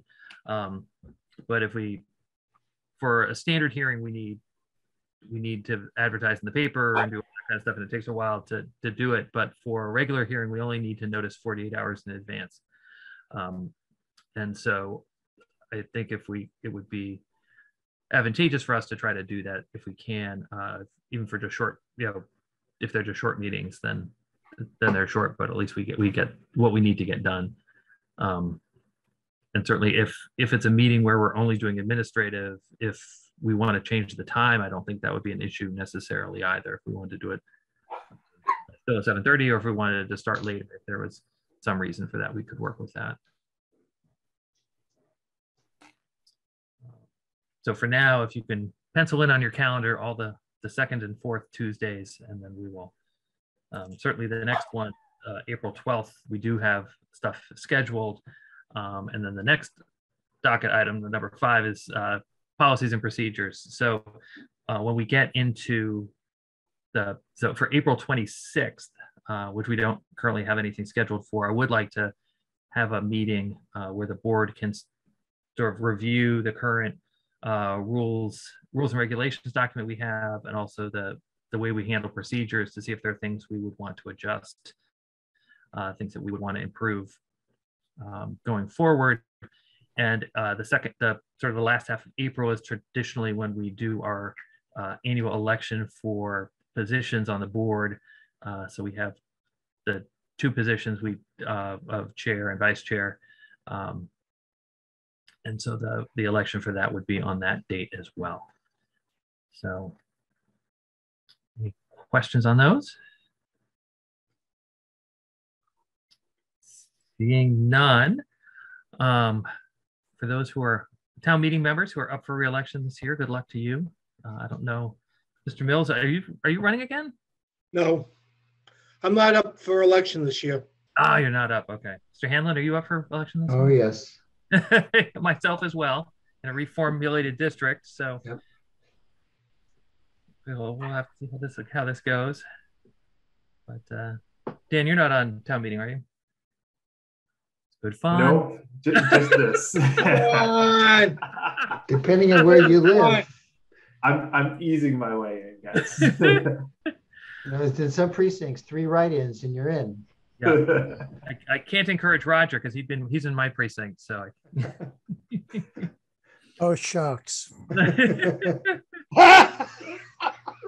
Venkat, I don't know if you're involved in town meeting or not. No, I haven't.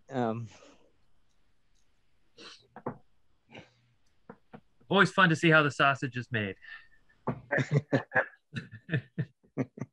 Very good. Well, if we have nothing else, I guess I do need to actually formally go back to agenda item number 10, which is docket 3688 44 Edmund Road. We need to formally continue that hearing. So I move that we continue the special permit hearing for 44 Edmund Road until Tuesday, April 12th at 7:30 p.m. Second. Vote of the board, Mr. DuPont. Aye. Mr. Hanlon. Aye. Mr. Mills. Aye. Mr. Riccadelli. Aye. Mr. Hawley. Aye. The chair votes aye. That one is continued. And then Mr. Hawley, I know you got your laptop kicked you off. We voted to continue the special permit for 4 to 6 River Street until April 12th. Do you want to vote in affirmative on that? Yeah. Okay. Aye. Perfect. That way, in case somebody misses next week, we can still keep you on. Sure. With that, unless anybody has anything else to discuss this evening, I think we're about ready to vote to adjourn. So I will read my last little bit of my script here. Thank you all for your participation in tonight's meeting of the Arlington Zoning Board of Appeals. Appreciate everyone's patience throughout the meeting. Especially wish to thank Rick Villarelli and Vincent Lee for their assistance in preparing for and hosting tonight's online meeting. Please note the purpose of the board's recording of the meeting is to ensure the creation of an accurate record of the proceedings. It is our understanding that the recording made by ACMi will be available on demand at acmi.tv within the coming days. If anyone has comments or recommendations, please send them via email to zba@town.arlington.ma.us. That email address is also listed on the Zoning Board of Appeals website. And to conclude tonight's meeting, I would ask for a motion to adjourn. So moved. Thank you, Mr. Hanlon. A second? Second. Thank you, Mr. DuPont. Vote of the board. Mr. DuPont. Aye. Mr. Hanlon. Aye. Mr. Mills. Aye. Mr. Riccadelli. Aye. Mr. Hawley. Aye. And the chair votes aye. The board is adjourned. Thank you all very much. Thanks, guys. Bye, guys. Good to Good see night, you all. everyone. Good night. Good night, everybody.